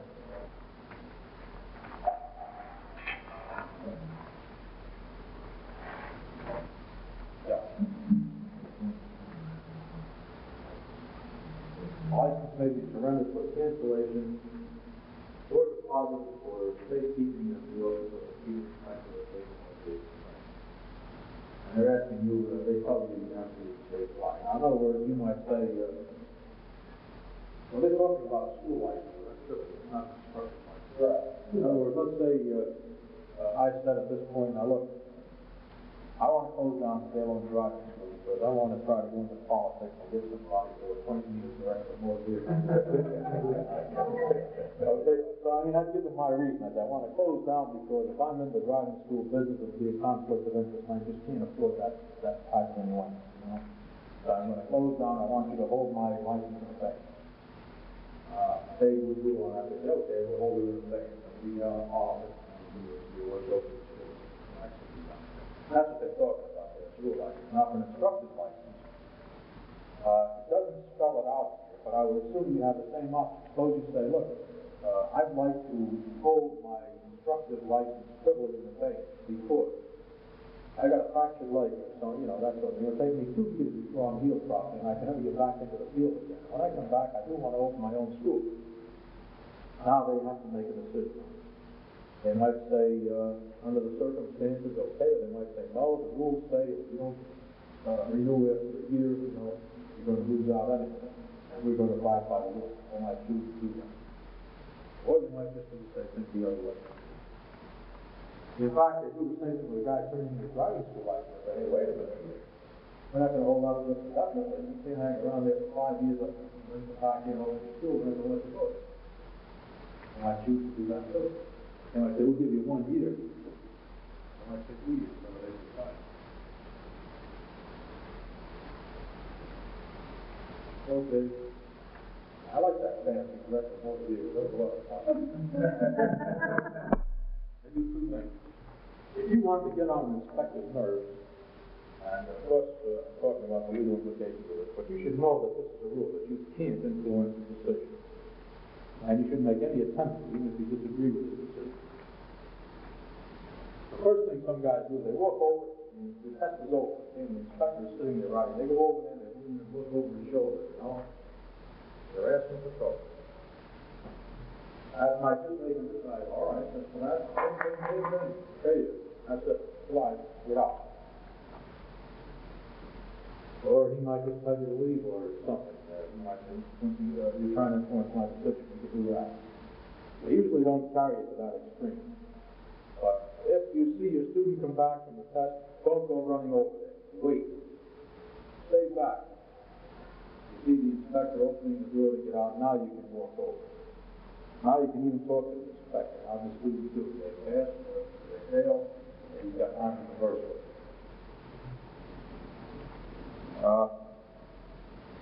If you disagree with his opinion, I've seen instructors say, why, she made a 3-point turn perfectly, and that guy failed her. Something's wrong, you know. Well, this is a mistake. Because, again, you'll see, when you take your students down there to the test, and you'll see that a student you know does know nothing from nothing. They don't know which end is up. They're out there and they sit behind the wheel and they do all kinds of stuff like this. So I sit in the left and you see them acting foolish like that. You say, yeah, what's your going to take the test? They go out and take the test. And again, you're standing back there. The car looks all right, but this is still going on inside the car. And so the inspector sits there and he says, boy, this person really doesn't know what they're doing. All right, so they made a 3-point turn. I look, they got into the spot on parallel parking. They're not careful. They don't know how to be careful, or maybe they're just nervous. I don't know what it is, but I'm not going to take a chance on failing. The student comes back and the instructor's ready to fight. He's wrong, he wants to fight over that. You know, I've seen instructors do it. I made a mistake too. You know, I probably didn't fail, but it's not a mistake I make very often. After I got a hold of the student and I took them out afterwards and showed me what to do with the inspector and I saw how they looked, and I realized, for crying out loud, that student, you know, the way that she acted like this in front of the inspector, of course he wanted to fail her. The person who acts so uncertain about what they're going to do next, You figure they must not really have driven that much, they even want to fail them for their own safety. So don't get yourself involved in tampering with his decision, no matter how good you think your student looked that you stood back with. You do try to find out what it was that he was bothered by. You know, say, well, she looked like she knew what she was doing, but the right turns were too wide, or too sharp. The person pulled away from the curb, boy, they never looked. They didn't check traffic care. They rolled the brake on the turn. Again, you can't see that. They can make a nice smooth turn, and you might not see the foot on the brake pedal. You don't see the feel like the car's coming towards you. Okay, they go into the grounds for revocation, suspension, and refusal to renew, which I won't go into. That speaks for itself. And it's stated right in Title 39, they just quote Title 39. Instructors, driving school, Part 3 on page 16, license is required, and they tell you that you must have an instructor's license issued by the director. They point out that it's valid for use only in connection with the business of the driver's school or schools listed thereon. They do tell you that you can teach in more than one school. But if it's only listed for one school, you can't teach in another school until the state says you can, until they approve the idea. And they tell you that you must have a license for at least 3 years. And you've complied with other requirements contained in these regulations. And they tell you that your applications should be on the form prescribed by the director, which you get from the driving school owner. Renewal applications should be submitted for approval at least 10 days prior to the expiration date of the present license. That's a new one. They didn't put it like that before. That's a new one. The director will issue an instructor's license to the applicant upon approval of an initial or renewal application thereof. I'll tell you about the photographs. They want 3 photographs. The fingerprinting is required.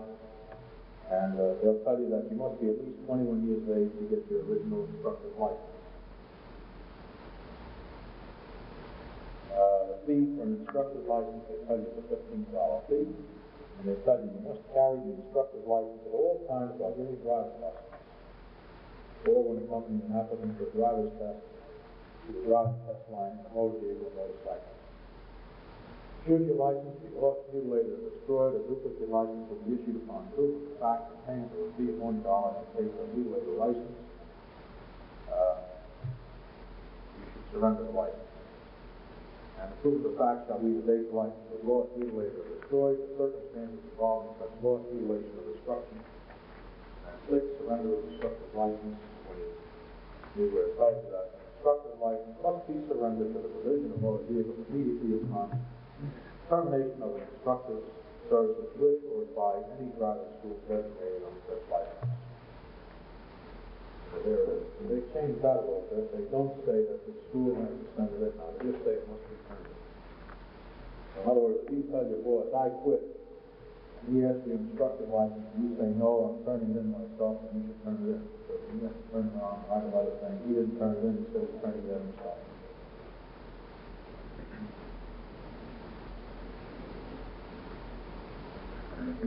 Talking about circumstances involving loss, mutilation, or destruction. I had one man lose an instructor's license. And I'll tell you about this story. I'll tell you this because I feel it may help you to avoid such loss later on. When you give your credentials to the inspector, he usually keeps everything with him. Your landscape, your registration of the car, student's permit, your driver's license, and the instructor's license. He keeps everything with him, or he tries to. And of course, ever since then, I've had a darn good case for getting my papers back right away. And, let me have my instructor's license back, please, and my driver's license. And I put it just like that. I don't miss any words with my book. And, sometimes they argue, and I tell them, I want my credentials, please. I like them, I'm entitled to them. I get them back. I don't argue with them much, but when it comes to something like that, I stand my ground. This man, it was his first road test. The new instructor, first road test. He's afraid of the inspector. The inspector says, I'll give everything later. I'll go out and get stuff. He shoved everything on the ledge of the dashboard.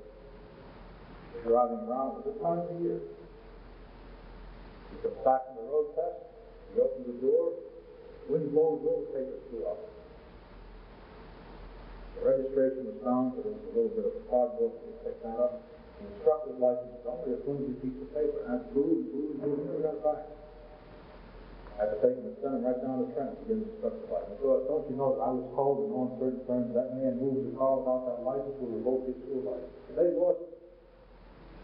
And I said, well, I'll tell you one thing from now on. Don't you dare have any respect to take my license or any man's license and keep it. Because if you do, then I'm going to make noise over it. And so, as I say, when I go down there, I don't miss any words. I want my papers back. And I told the instructor, you get your papers back. Don't let that man ride around with your instructor's license and your driver's license. He doesn't have to. He doesn't have a right to. You insist upon it back.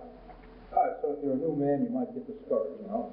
But again, I tell you this because if you let him ride around with your credentials, make sure the first thing that you're watching for him when he gets back. And another thing I've had happen too. One inspector recently came along and he took all the credentials and gave them all to the student. Me. All right, the student ended up going home with from one of my cars, the identification certificate, the registration, the instructor's license, thanks to this inspector. And thanks to this instructor who was afraid of the inspector, he was afraid to talk, you know. So, if they're lost under those circumstances, there's your name for it to say, my instructor's license was lost because the inspector, you put it down, you know, this, that, and that, because a lot of pain, a lot of things you have to do to get to do it, you know. You either ride back down to Trenton, you have to write to them, and that sort of thing. So on and so on. The surrender of the instructor's license, don't forget, you do have to surrender if you terminate employment. If you're a driving school owner, you must tell the man or woman who handed their instructor's license. Special tests required. They tell you about the test from the instructor is being age 18. The character of the applicant, part C, and they tell you, again, an instructor's license will not be issued to any person who is not a good character or who has been convicted of any crime. Conduct of instructors, they tell you, students, you should conduct yourself in a professional and personal manner. And there's a lot of classes on that. With employees of the Division of Motor Vehicles, they tell you something basically with regards to the other sections, or the person with inspectors, and I try to get with something like that. And they tell you about the grounds of revocation, and they make it very vague wording. The director or any employee of the Division of Motor Vehicles deputized by him may suspend or revoke an instructor's license or refuse to issue a renewal thereof for any of the reasons outlined in Chapter 12 of Title 39. Revised statutes or for failure to comply with any regulations promulgated by the director and due notice in writing thereof because of the provision of the performance in chapter. Page 19, classroom facility. If you're going to open the driving school, you must have a classroom facility that you're going to use. They'll tell you here, you know, if you need a certain space, you should have a minimum of 6 hours of instruction, offered to students enrolled in any commercial school. The classroom facility of each driving school may not be more than 15 miles from the principal place of business or the branch office of the school. Whatever that means, it's kind of tricky, but it means that you have, I guess, colored people like Baggett Fleet Operation. That's my operation too. I'm running inside of the classroom. Again, there are different ways that this can be, I guess, stretched. If you're handling classrooms or adult education courses throughout the state, for example, technically you have a classroom facility in every high school that your school is teaching in connection with, you know, that happens.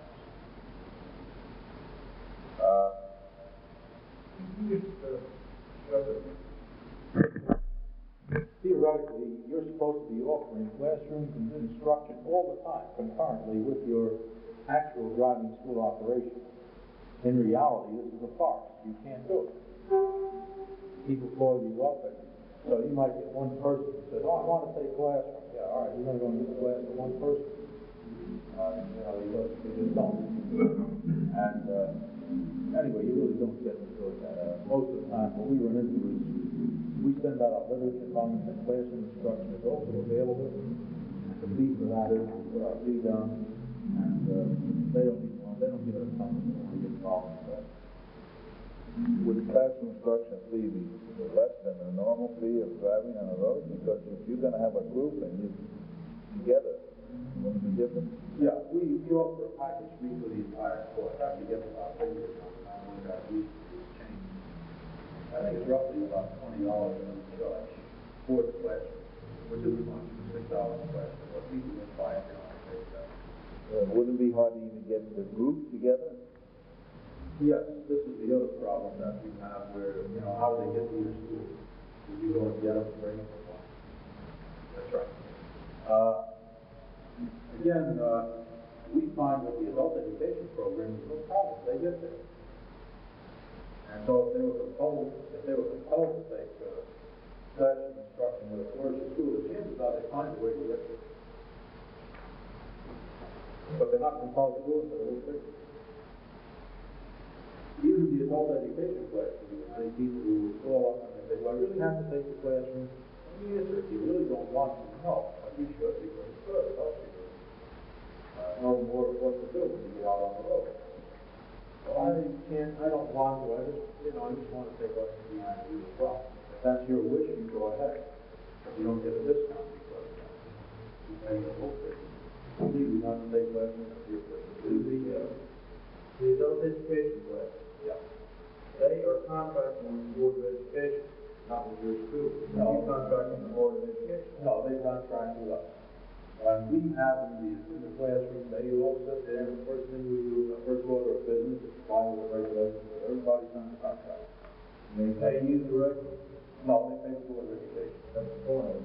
That's the only thing they go to the board. They pay the Board of Education. The Board of Education Like pays money you. to the board, right.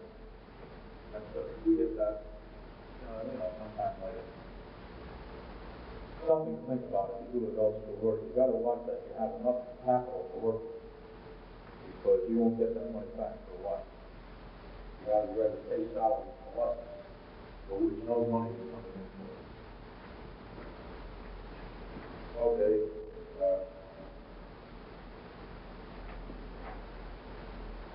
facilities maintained for classroom instruction may be used by one or more driving schools. In other words, the two schools got together and said, hey, let's both use the classroom facility, we'll chip in together, they can do that, according to this. Again, it's the proof. The classroom accommodations, they'll tell you that the subject is inspected and approved by the director must have the following. Seating facilities providing services for no less than 10 students. Adequate lighting, heating, ventilation, and separate sanitary facilities for both men and women. Adequate charts and diagrams of pictures relating to the operation of motor vehicles and traffic laws. Adequate blackboards which are visible from all seating areas. Textbooks, reference books, and pamphlets relating to the proper operation of motor vehicles and traffic laws. Classroom equipment. Each classroom must be equipped with a sound projector, a slide projector, and slides. In addition to the foregoing, the classroom facility must contain any tools following these steps. Now, if there's any two of these, reaction time testing device, depth perception testing device, peripheral vision testing device, magnetic traffic board. Such other devices such other devices which will help students to acquaint themselves with traffic laws and prepare them to safely operate motor vehicles. Okay, so much for the equipment. Now I'll bring some of the equipment that I told you in the past.